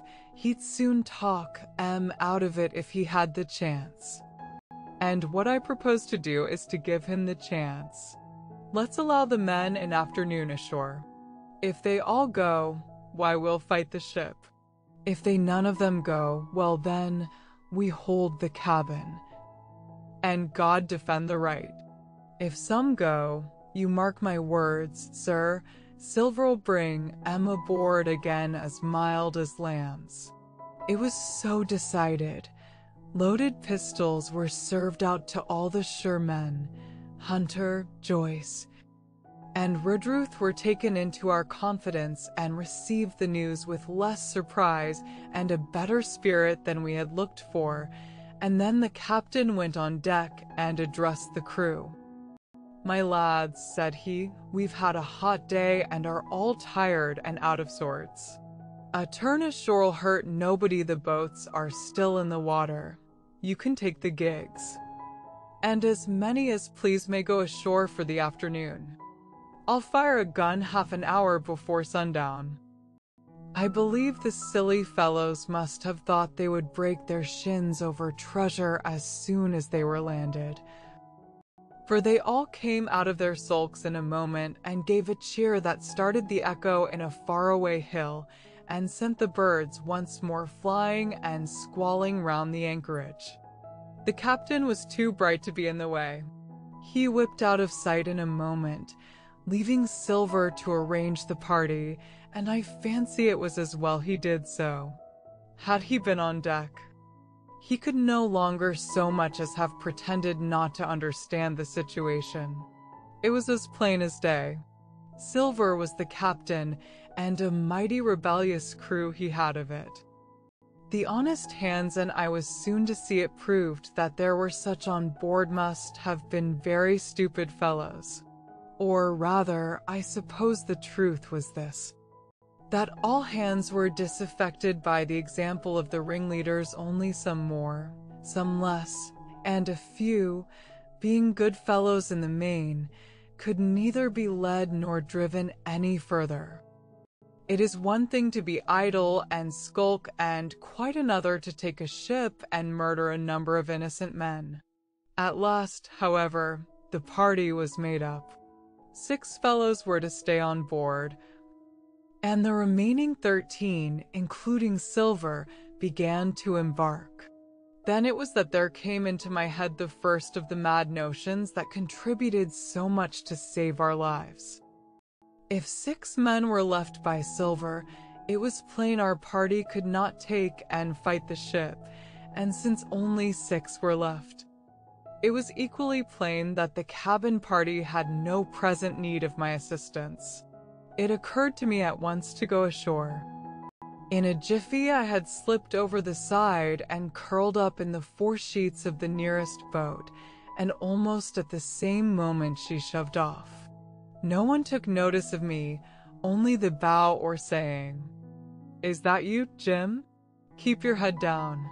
But Silver, from the other boat, looked sharply over and called out to know if that were me, and from that moment I began to regret what I had done. The crews raced for the beach, but the boat I was in, having some start and being at once the lighter and the better manned, shot far ahead of her consort. And the bow had struck among the shoreside trees, and I had caught a branch and swung myself out and plunged into the nearest thicket while Silver and the rest were still 100 yards behind. "Jim, Jim," I heard him shouting. But you may suppose I paid no heed. Jumping, ducking, and breaking through, I ran straight before my nose till I could run no longer.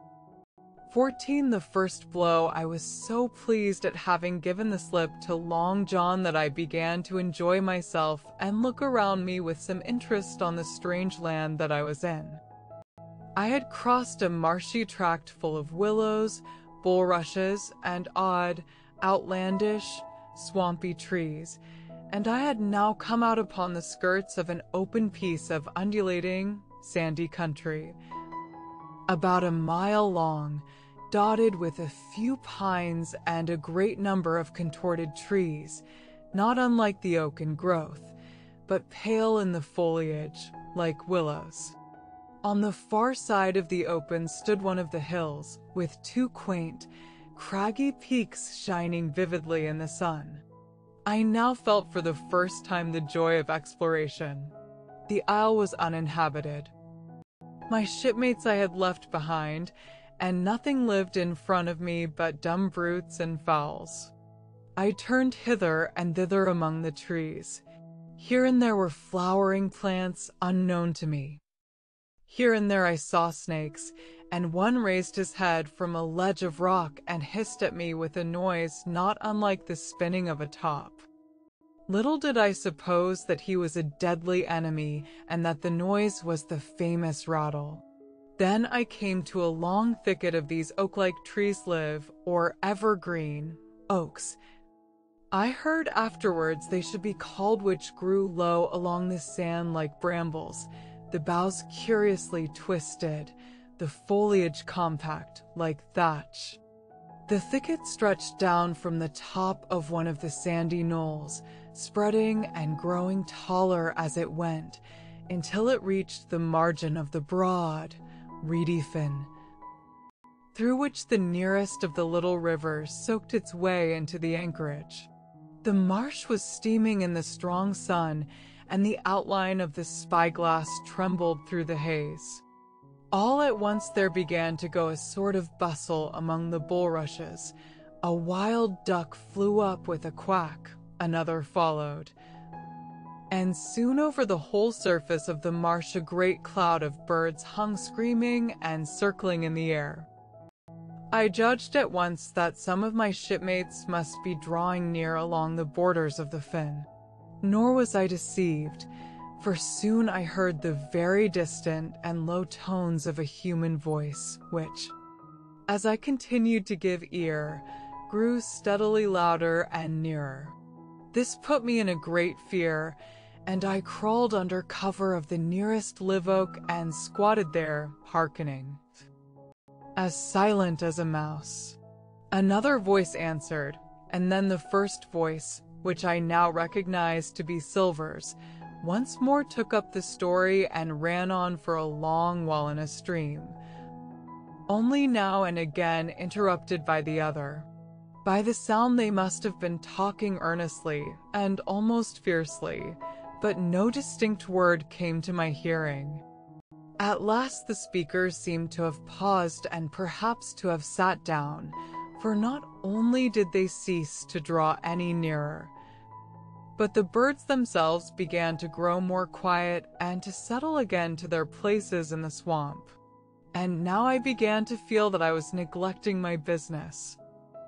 That since I had been so foolhardy as to come ashore with these desperadoes, the least I could do was to overhear them at their councils, and that my plain and obvious duty was to draw as close as I could manage under the favorable ambush of the crouching trees. I could tell the direction of the speakers pretty exactly, not only by the sound of their voices, but by the behavior of the few birds that still hung in alarm above the heads of the intruders, crawling on all fours. I made steadily but slowly towards them, till at last, raising my head to an aperture among the leaves, I could see clear down into a little green dell beside the marsh, and closely set about with trees, where Long John Silver and another of the crew stood face to face in conversation. The sun beat full upon them. Silver had thrown his hat beside him on the ground, and his great, smooth, blonde face, all shining with heat, was lifted to the other man's in a kind of appeal. "Mate," he was saying, "it's because I thinks gold dust of you gold dust, and you may lay to that. If I hadn't took to you like pitch, do you think I'd have been here a warning of you? All's up you can't make nor mend. It's to save your neck that I'm a-speaking, and if one of the wild UNS knew it, where'd I be? Tom, now, tell me, where'd I be?" "Silver," said the other man, and I observed he was not only red in the face, but spoke as hoarse as a crow, and his voice shook too, like a taut rope. "Silver," says he, "you're old, and you're honest, or has the name for it, and you've money too, which lots of poor sailors hasn't. And you're brave, or I'm mistook. And will you tell me you'll let yourself be led away with that kind of a mess of swabs? Not you.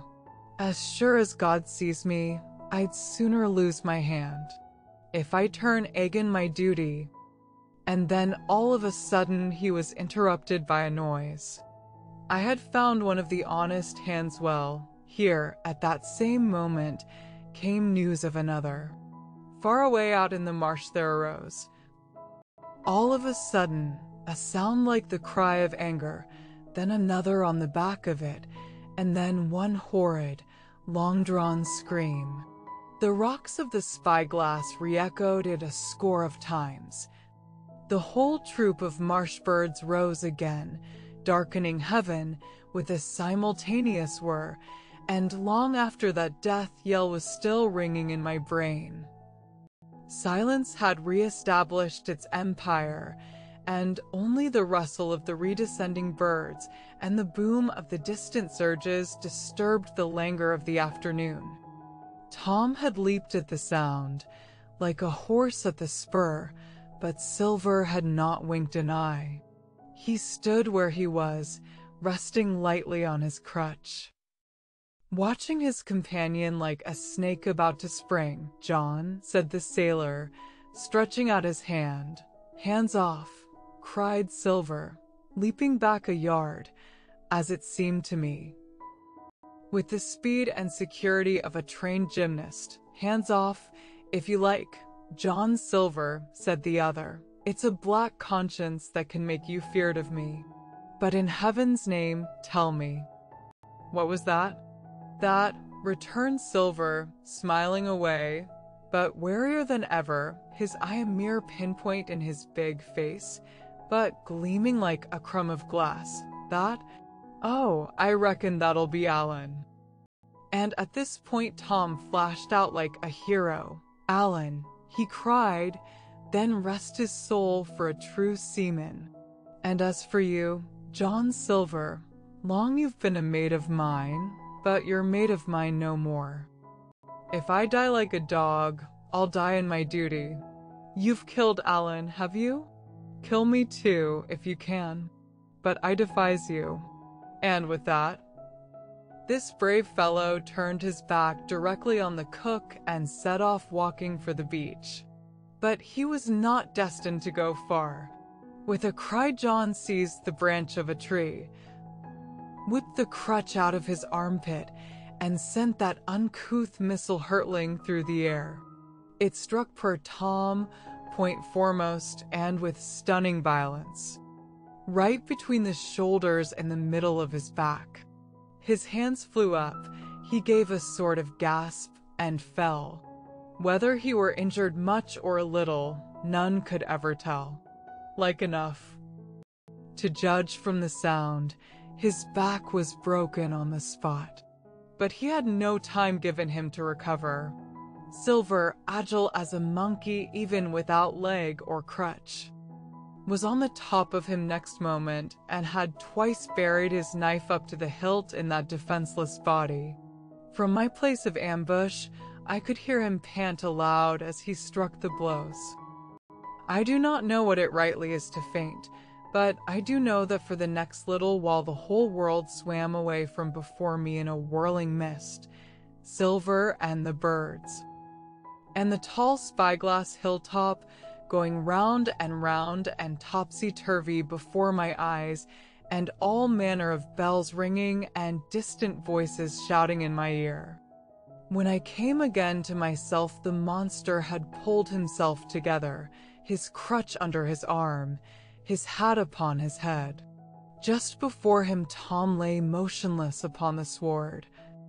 But the murderer minded him not a whit, cleansing his blood-stained knife the while upon a wisp of grass.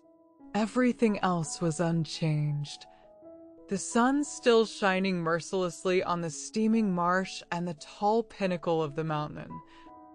And I could scarce persuade myself that murder had been actually done and a human life cruelly cut short a moment since before my eyes.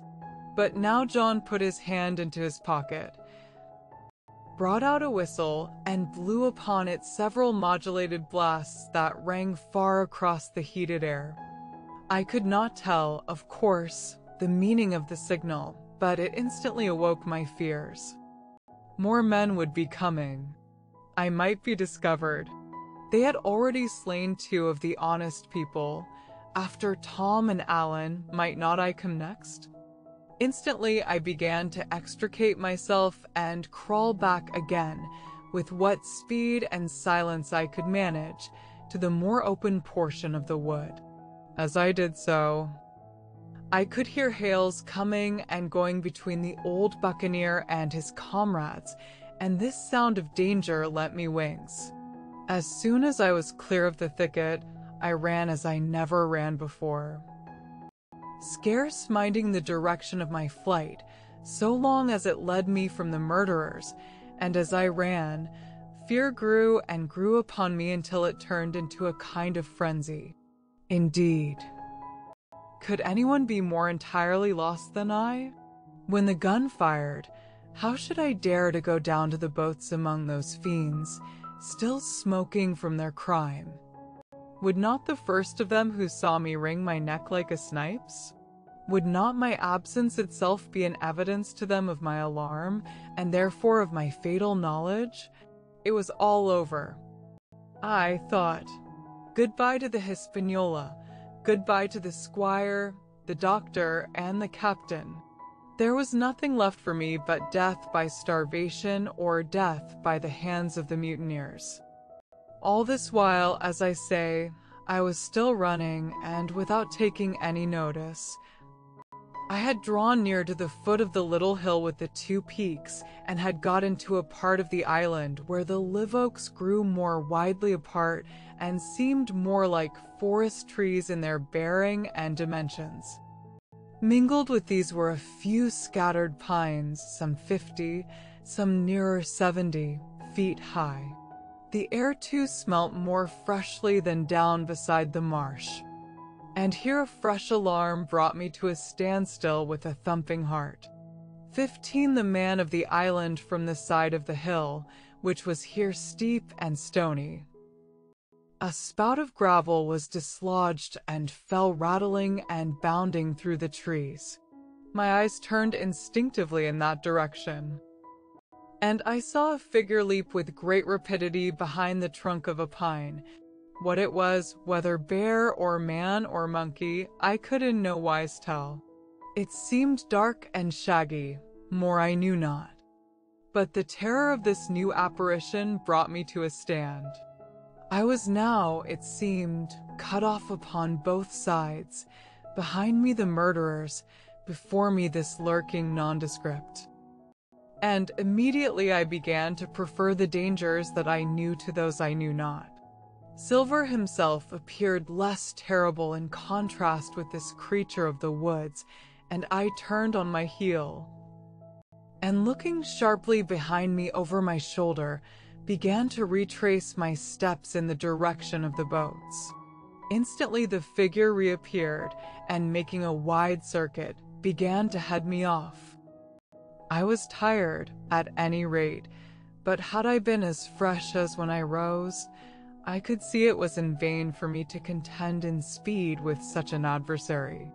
From trunk to trunk the creature flitted like a deer, running manlike on two legs, but unlike any man that I had ever seen, stooping almost double as it ran. Yet a man it was, I could no longer be in doubt about that. I began to recall what I had heard of cannibals. I was within an ace of calling for help. But the mere fact that he was a man, however wild, had somewhat reassured me, and my fear of Silver began to revive in proportion. I stood still, therefore, and cast about for some method of escape, and as I was so thinking, the recollection of my pistol flashed into my mind. As soon as I remembered I was not defenseless, courage glowed again in my heart, and I set my face resolutely for this man of the island and walked briskly towards him. He was concealed by this time behind another tree trunk, but he must have been watching me closely, for as soon as I began to move in his direction he reappeared and took a step to meet me. Then he hesitated, drew back, came forward again, and at last, to my wonder and confusion, threw himself on his knees and held out his clasped hands in supplication. At that I once more stopped. "Who are you?" I asked. "Ben Gunn," he answered, and his voice sounded hoarse and awkward, like a rusty lock. "I'm per Ben Gunn, I am, and I haven't spoke with a Christian these 3 years." I could now see that he was a white man like myself, and that his features were even pleasing. His skin, wherever it was exposed, was burned by the sun.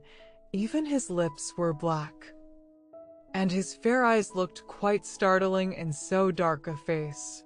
Of all the beggarmen that I had seen or fancied, he was the chief for raggedness. He was clothed with tatters of old ship's canvas and old sea-cloth, and this extraordinary patchwork was all held together by a system of the most various and incongruous fastenings: brass buttons, bits of stick, and loops of tarry gaskin. About his waist he wore an old brass-buckled leather belt, which was the one thing solid in his whole accoutrement. 3 years. I cried, "Were you shipwrecked?"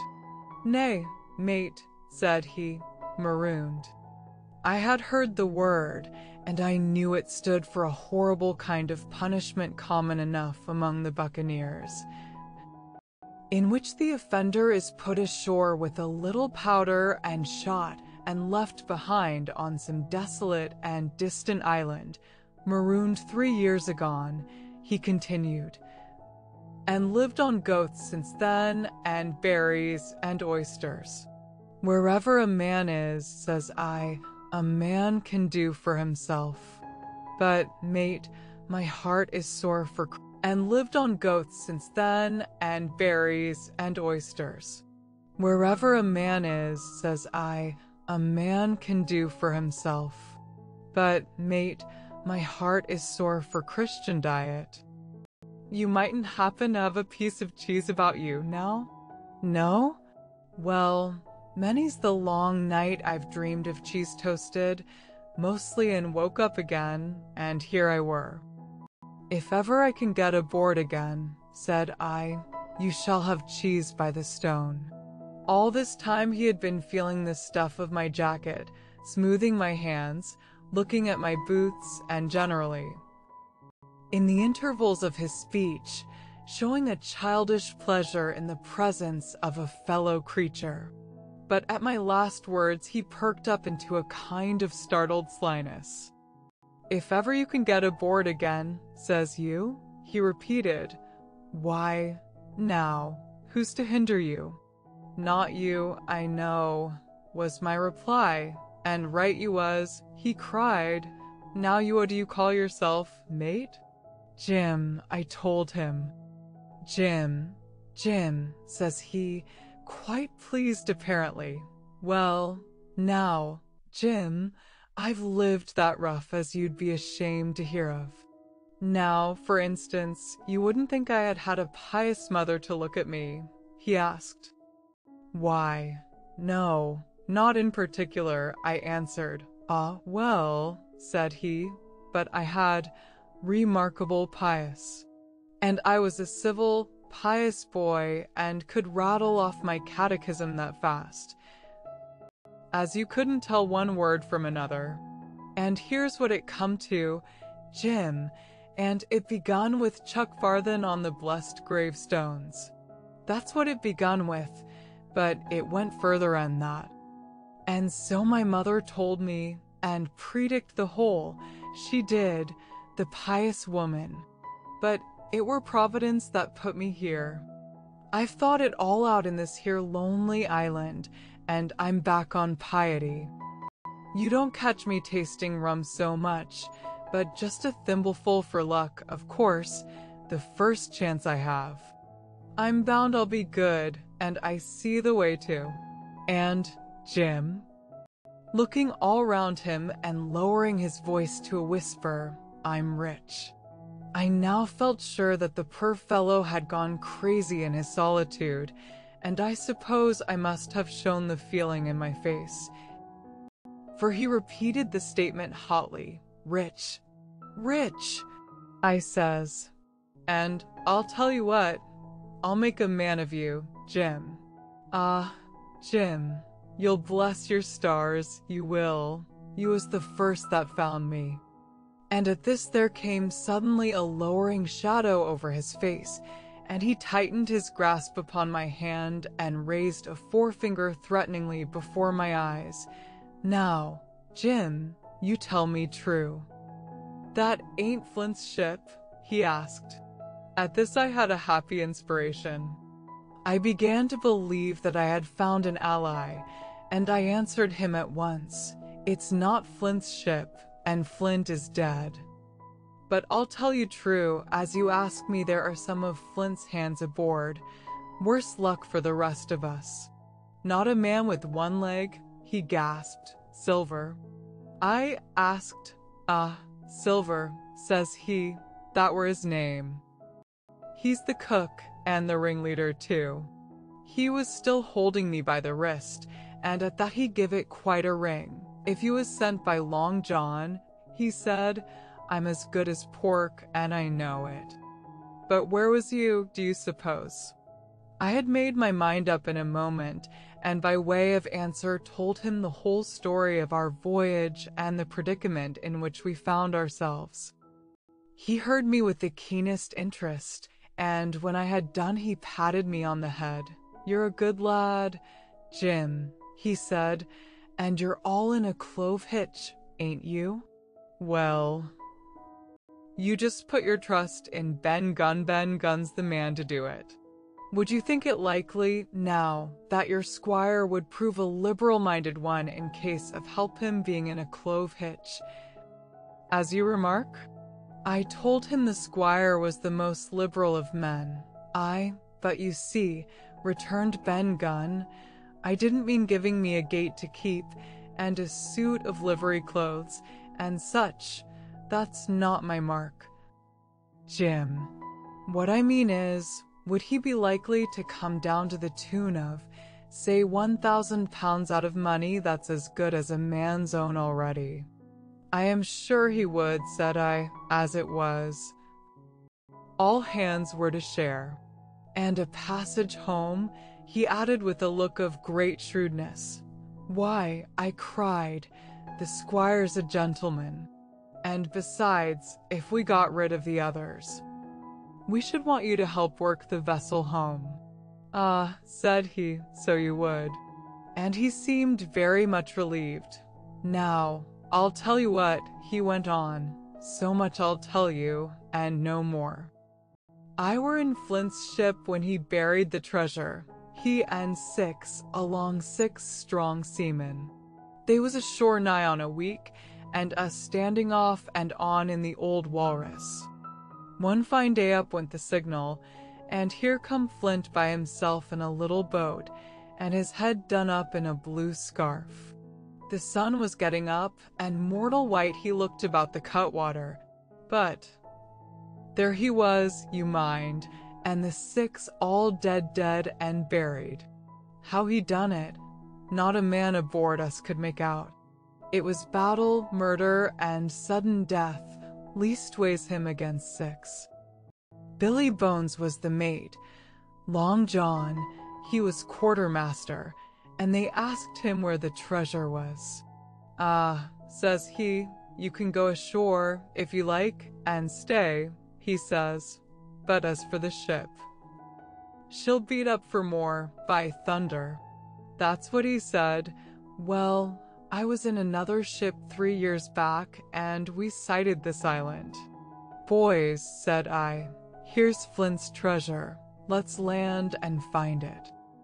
The captain was displeased at that, but my messmates were all of a mind and landed. 12 days they looked for it, and every day they had the worst word for me. Until one fine morning, all hands went aboard. As for you, Benjamin Gunn, says they, here's a musket, they says, and a spade and pickaxe. You can stay here and find Flint's money for yourself. They says, well, Jim, 3 years have I been here, and not a bite of Christian diet from that day to this. But now, you look here, look at me. Do I look like a man before the mast? No, says you. Nor I weren't, neither, I says. And with that he winked and pinched me hard. Just you mention them words to your squire, Jim, he went on, nor he weren't, neither that's the words. 3 years he were the man of this island, light and dark, fair and rain, and sometimes he would maybe think upon a prayer, says you, and sometimes he would maybe think of his old mother. So be as she's alive, you'll say, but the most part of Gunn's time, this is what you'll say, the most part of his time was took up with another matter. And then you'll give him a nip, like I do. And he pinched me again in the most confidential manner. Then, he continued, then you'll up, and you'll say this, Gunn is a good man, you'll say. And he puts a precious sight more confidence a precious sight. Mind that in a gentleman born than in these gentlemen of fortune, having been one hisself. Well, I said, I don't understand one word that you've been saying, but that's neither here nor there, for how am I to get on board? Ah, said he, that's the hitch, for sure. Well, there's my boat, that I made with my 2 hands. I keep her under the White Rock. If the worst come to the worst, we might try that after dark. Hi, he broke out. What's that? For just then. Although the sun had still an hour or 2 to run, all the echoes of the island awoke and bellowed to the thunder of a cannon. They have begun to fight. I cried, follow me, and I began to run towards the anchorage, my terrors all forgotten, while close at my side the marooned man in his goatskins trotted easily and lightly. Left, left, says he. Keep to your left hand, mate Jim. Under the trees with you. There's where I killed my first goat. They don't come down here now. They're all masthead on the mountings for the fear of Benjamin Gunn. Ah, and there's the Cemetery cemetery he must have meant. You see the mounds? I come here and prayed, nows and thens. When I thought maybe a Sunday would be about due, it weren't quite a chapel, but it seemed more solemn-like. And then, says you, Ben Gunn was short-handed no chaplain, nor so much as a Bible and a flag, you says. So he kept talking as I ran, neither expecting nor receiving any answer. The cannon shot was followed after a considerable interval by a volley of small arms. Another pause, and then, not a quarter of a mile in front of me, I beheld the Union Jack flutter in the air above a wood. Part 4, the Stockade 16 narrative continued by the doctor. How the ship was abandoned. It was about 13 bells in the sea phrase that the two boats went ashore from the Hispaniola. The captain, the squire, and I were talking matters over in the cabin. Had there been a breath of wind, we should have fallen on the 6 mutineers who were left aboard with us, slipped our cable, and away to sea. But the wind was wanting, and to complete our helplessness, down came Hunter with the news that Jim Hawkins had slipped into a boat and was gone ashore with the rest. It never occurred to us to doubt Jim Hawkins, but we were alarmed for his safety. With the men and the temper they were in, it seemed an even chance if we should see the lad again. We ran on deck. The pitch was bubbling in the seams. The nasty stench of the place turned me sick. If ever a man smelt fever and dysentery, it was in that abominable anchorage. The 6 scoundrels were sitting grumbling under a sail in the forecastle. Ashore we could see the gigs made fast and a man sitting in each, hard by where the river runs in. One of them was whistling Lillabolero. Waiting was a strain, and it was decided that Hunter and I should go ashore with the jolly boat in quest of information. The gigs had leaned to their right, but Hunter and I pulled straight in the direction of the stockade upon the chart. The 2 who were left guarding their boats seemed in a bustle at our appearance. Lillabolero stopped off, and I could see the pair discussing what they ought to do. Had they gone and told Silver, all might have turned out differently, but they had their orders, I suppose, and decided to sit quietly where they were and hark back again to Lillabolero. There was a slight bend in the coast, and I steered so as to put it between us. Even before we landed, we had thus lost sight of the gigs. I jumped out and came as near running as I durst, with a big silk handkerchief under my hat for coolness' sake, and a brace of pistols ready primed for safety. I had not gone 100 yards when I reached the stockade. This was how it was. A spring of clear water rose almost at the top of a knoll. Well, on the knoll and enclosing the spring, they had clapped a stout log house fit to hold 20 people on a pinch and loopholed for musketry on either side. All round this they had cleared a wide space. And then the thing was completed by a paling 6 feet high, without door or opening, too strong to pull down without time and labor, and too open to shelter the besiegers. The people in the log house had them in every way. They stood quiet in shelter, and shot the others like partridges. All they wanted was a good watch and food, for, short of a complete surprise, they might have held the place against a regiment. What particularly took my fancy was the spring. For though we had a good enough place of it in the cabin of the Hispaniola, with plenty of arms and ammunition, and things to eat, and excellent wines, there had been one thing overlooked: we had no water. I was thinking this over when there came ringing over the island the cry of a man at the point of death. I was not new to violent death. I have served His Royal Highness the Duke of Cumberland, and got a wound myself at Fontenoy, but I know my pulse went and carry one. Jim Hawkins is gone. was my first thought. It is something to have been an old soldier, but more still to have been a doctor. There is no time to dilly-dally in our work. And so now I made up my mind instantly. And with no time lost, returned to the shore and jumped on board the jolly boat. By good fortune, Hunter pulled a good oar. We made the water fly, and the boat was soon alongside and I aboard the schooner. I found them all shaken, as was natural. The squire was sitting down, as white as a sheet, thinking of the harm he had led us to. The good soul.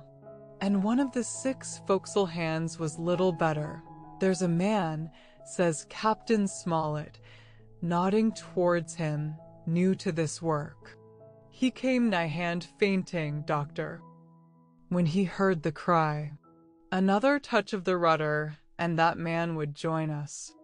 I told my plan to the captain, and between us we settled on the details of its accomplishment. We put old Rudruth in the gallery between the cabin and the forecastle, with 3 or 4 loaded muskets and a mattress for protection. Hunter brought the boat round under the stern port, and Joyce and I set to work loading her with powder tins, muskets, bags of biscuits, kegs of pork, a cask of cognac, and my invaluable medicine chest. In the meantime, the squire and the captain stayed on deck, and the latter hailed the coxswain, who was the principal man aboard. "Mr. Hands," he said, "here are 2 of us with a brace of pistols each. If any one of you 6 make a signal of any description, that man's dead." They were a good deal taken aback, and after a little consultation one and all tumbled down the fore companion, thinking no doubt to take us on the rear. But when they saw Rudruth waiting for them in the sparred galley, they went about ship at once, and a head popped out again on deck. "Down, dog," cries the captain, and the head popped back again, and we heard no more for the time of these 6 very faint-hearted seamen. By this time, tumbling things in as they came, we had the jolly boat loaded as much as we dared. Joyce and I got out through the stern port, and we made for shore again as fast as oars could take us. This second trip fairly aroused the watchers along shore. Lillivalero was dropped again, and just before we lost sight of them behind the little point, one of them whipped ashore and disappeared. I had half a mind to change my plan and destroy their boats, but I feared that Silver and the others might be close at hand, and all might very well be lost by trying for too much. We had soon touched land in the same place as before and set to provision the blockhouse. All 3 made the first journey, heavily laden, and tossed our stores over the palisade. Then, leaving Joyce to guard them 1 man, to be sure, but with half a dozen muskets, Hunter and I returned to the jolly boat and loaded ourselves once more. So we proceeded without pausing to take breath till the whole cargo was bestowed, when the 2 servants took up their position in the blockhouse, and I, with all my power, sculled back to the Hispaniola. That we should have risked a second boatload seems more daring than it really was. They had the advantage of numbers, of course, but we had the advantage of arms. Not one of the men ashore had a musket, and before they could get within range for pistol shooting, we flattered ourselves we should be able to give a good account of a half-dozen at least. The squire was waiting for me at the stern window, all his faintness gone from him. He caught the painter and made it fast, and we fell to loading the boat for our very lives. Pork, powder, and biscuit was the cargo, with only a musket and a cutlass apiece for the squire and me and Redruth and the captain. The rest of the arms and powder we dropped overboard in 2 fathoms and a half of water, so that we could see the bright steel shining far below us in the sun on the clean, sandy bottom. By this time the tide was beginning to ebb, and the ship was swinging round to her anchor. Voices were heard faintly hallooing in the direction of the 2 gigs, and though this reassured us for Joyce and Hunter, who were well to the eastward, it warned our party to be off. Redruth retreated from his place in the gallery and dropped into the boat, which we then brought round to the ship's counter to be handier for Captain Smollett. "Now, men," said he. "Do you hear me?" There was no answer from the forecastle. "It's to you, Abraham Gray, it's to you I am speaking." Still no reply. "Gray," resumed Mr. Smollett a little louder, "I am leaving this ship, and I order you to follow your captain. I know you are a good man at bottom, and I dare say not one of the lot of you's as bad as he makes out. I have my watch here in my hand. I give you 30 seconds to join me in." There was a pause. "Come, my fine fellow," continued the captain, "don't hang so long in stays. I'm risking my life and the lives of these good gentlemen every second." There was a sudden scuffle, a sound of blows, and out burst Abraham Gray with a knife cut on the side of the cheek, and came running to the captain like a dog to the whistle. "I'm with you, sir," said he. And the next moment he and the captain had dropped aboard of us, and we had shoved off and given way. We were clear out of the ship, but not yet ashore in our stockade. XXVI narrative continued by the doctor. The jolly boat's last trip, this 5th trip, was quite different from any of the others. In the first place, the little gallipot of a boat that we were in was gravely overloaded. 5 grown men, and 3 of them Trelawney, Redruth, and the captain over 6 feet high, was already more than she was meant to carry. Add to that the powder, pork, and bread bags. The gunwale was lipping astern. Several times we shipped a little water, and my breeches and the tails of my coat were all soaking wet before we had gone 100 yards. The captain made us trim the boat, and we got her to lie a little more evenly. All the same, we were afraid to breathe. In the second place, the ebb was now making a strong rippling current running westward through the basin, and then southward and seaward down the straits by which we had entered in the morning. Even the ripples were a danger to our overloaded craft, but the worst of it was that we were swept out of our true course and away from our proper landing place behind the point. If we let the current have its way, we should come ashore beside the gigs, where the pirates might appear at any moment. "I cannot keep her head for the stockade, sir," said I to the captain. I was steering, while he and Redruth, 2 fresh men, were at the oars. "The tide keeps washing her down. Could you pull a little stronger?" "Not without swamping the boat," said he. "You must bear up." "Sir, if you please bear up until you see you're gaining." I tried and found by experiment that the tide kept sweeping us westward until I had laid her head due east, or just about right angles to the way we ought to go. "We'll never get ashore at this rate," said I. "If it's the only course that we can lie, sir, we must even lie it," returned the captain. "We must keep upstream. You see, sir," he went on, "if once we dropped to leeward of the landing place, it's hard to say where we should get ashore, besides the chance of being boarded by the gigs.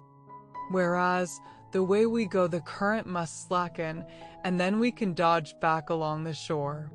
"The current's less ready, sir," said the man Gray, who was sitting in the foresheets.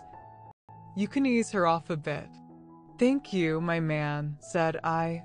quite as if nothing had happened, for we had all quietly made up our minds to treat him like one of ourselves. Suddenly the captain spoke up again, and I thought his voice was a little changed. "The gun," said he. "I have thought of that," said I, for I made sure he was thinking of a bombardment of the fort. They could never get the gun ashore, and if they did, they could never haul it through the woods. "Look astern, Doctor," replied the captain. We had entirely forgotten the long 9, and there, to our horror, were the 5 rogues busy about her, getting off her jacket, as they called the stout tarpaulin cover under which she sailed. Not only that, but it flashed into my mind at the same moment that the round shot and the powder for the gun had been left behind, and a stroke with an axe would put it all into the possession of the evil ones abroad. "Israel was Flint's gunner," said Gray hoarsely. "At any risk." We put the boat's head direct for the landing place. By this time we had got so far out of the run of the current that we kept steerage way even at our necessarily gentle rate of rowing, and I could keep her steady for the goal. But the worst of it was that with the course I now held, we turned our broadside instead of our stern to the Hispaniola and offered a target like a barn door. I could hear as well as see that brandy-faced rascal Israel Hands plumping down a round shot on the deck. "Who's the best shot?" asked the captain. "Mr. Trelawney." "Out and away," said I. "Mr. Trelawney, will you please pick me off one of these men, sir?" "Hands, if possible," said the captain. Trelawney was as cool as steel. He looked to the priming of his gun. "Now," cried the captain. "Easy with that gun, sir, or you'll swamp the boat. All hands stand by to trim her when he aims." The squire raised his gun, the rowing ceased, and we leaned over to the other side to keep the balance, and all was so nicely contrived that we did not ship a drop. They had the gun, by this time, slewed round upon the swivel and hands. Who was at the muzzle with the rammer was in consequence the most exposed. However, we had no luck, for just as Trelawney fired, down he stooped, the ball whistled over him, and it was one of the other 4 who fell. The cry he gave was echoed not only by his companions on board, but by a great number of voices from the shore. And looking in that direction, I saw the other pirates trooping out from among the trees and tumbling into their places in the boats. "Here come the gigs." "Sir," said I. "Give way, then," cried the captain. "We mustn't mind if we swamp her now. If we can't get ashore, all's up." "Only one of the gigs is being manned, sir," I added.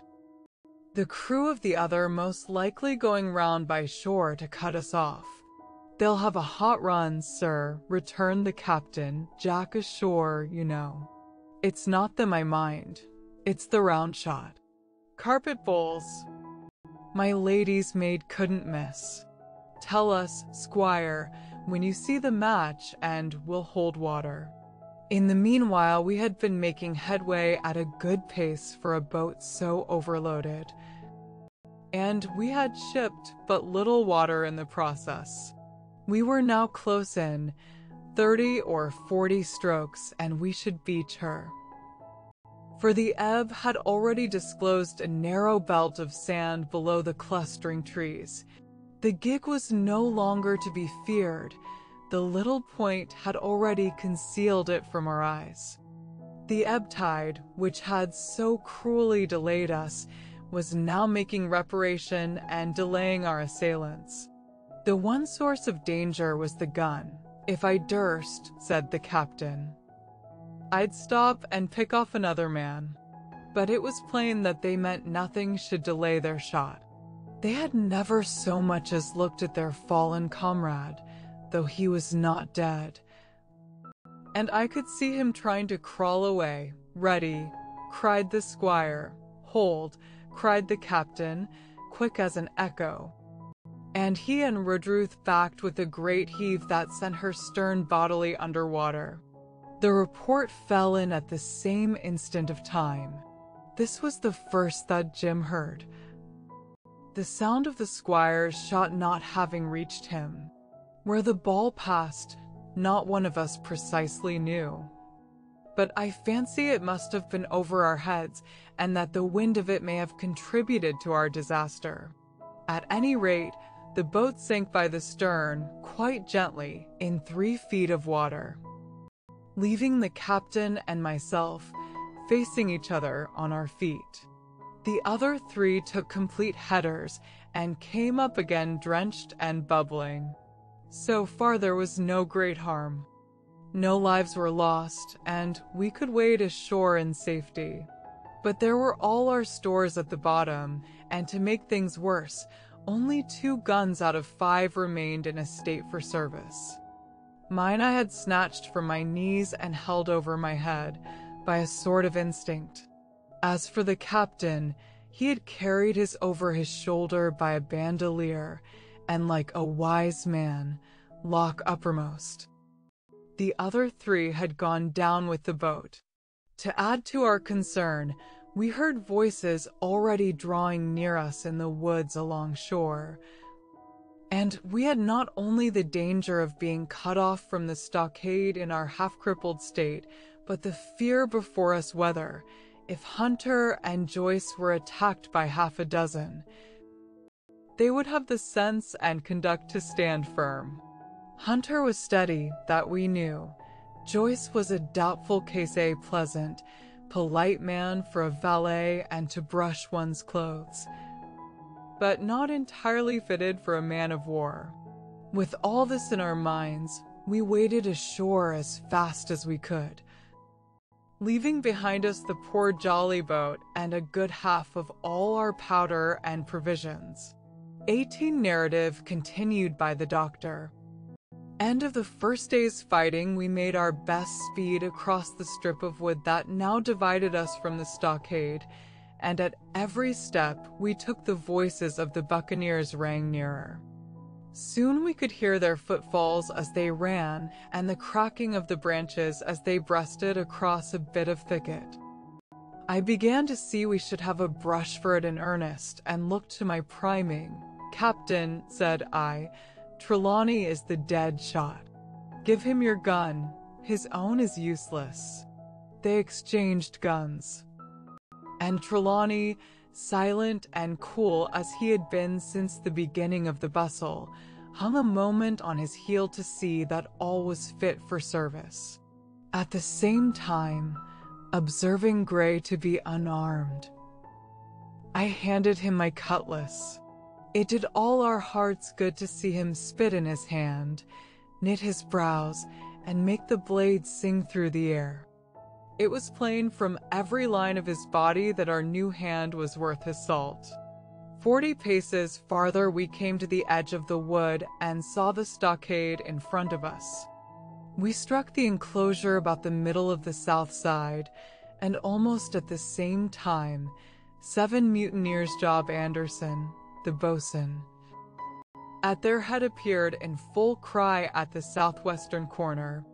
They paused as if taken aback, and before they recovered, not only the squire and I, but Hunter and Joyce from the blockhouse had time to fire.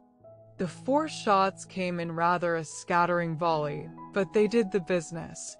One of the enemy actually fell, and the rest, without hesitation, turned and plunged into the trees. After reloading, we walked down the outside of the palisade to see to the fallen enemy. He was stone dead shot through the heart. We began to rejoice over our good success when just at that moment a pistol cracked in the bush, a ball whistled close past my ear, and poor Tom Redruth stumbled and fell his length on the ground. Both the squire and I returned the shot, but as we had nothing to aim at, it is probable we only wasted powder. Then we reloaded and turned our attention to poor Tom. The captain and Gray were already examining him, and I saw with half an eye that all was over.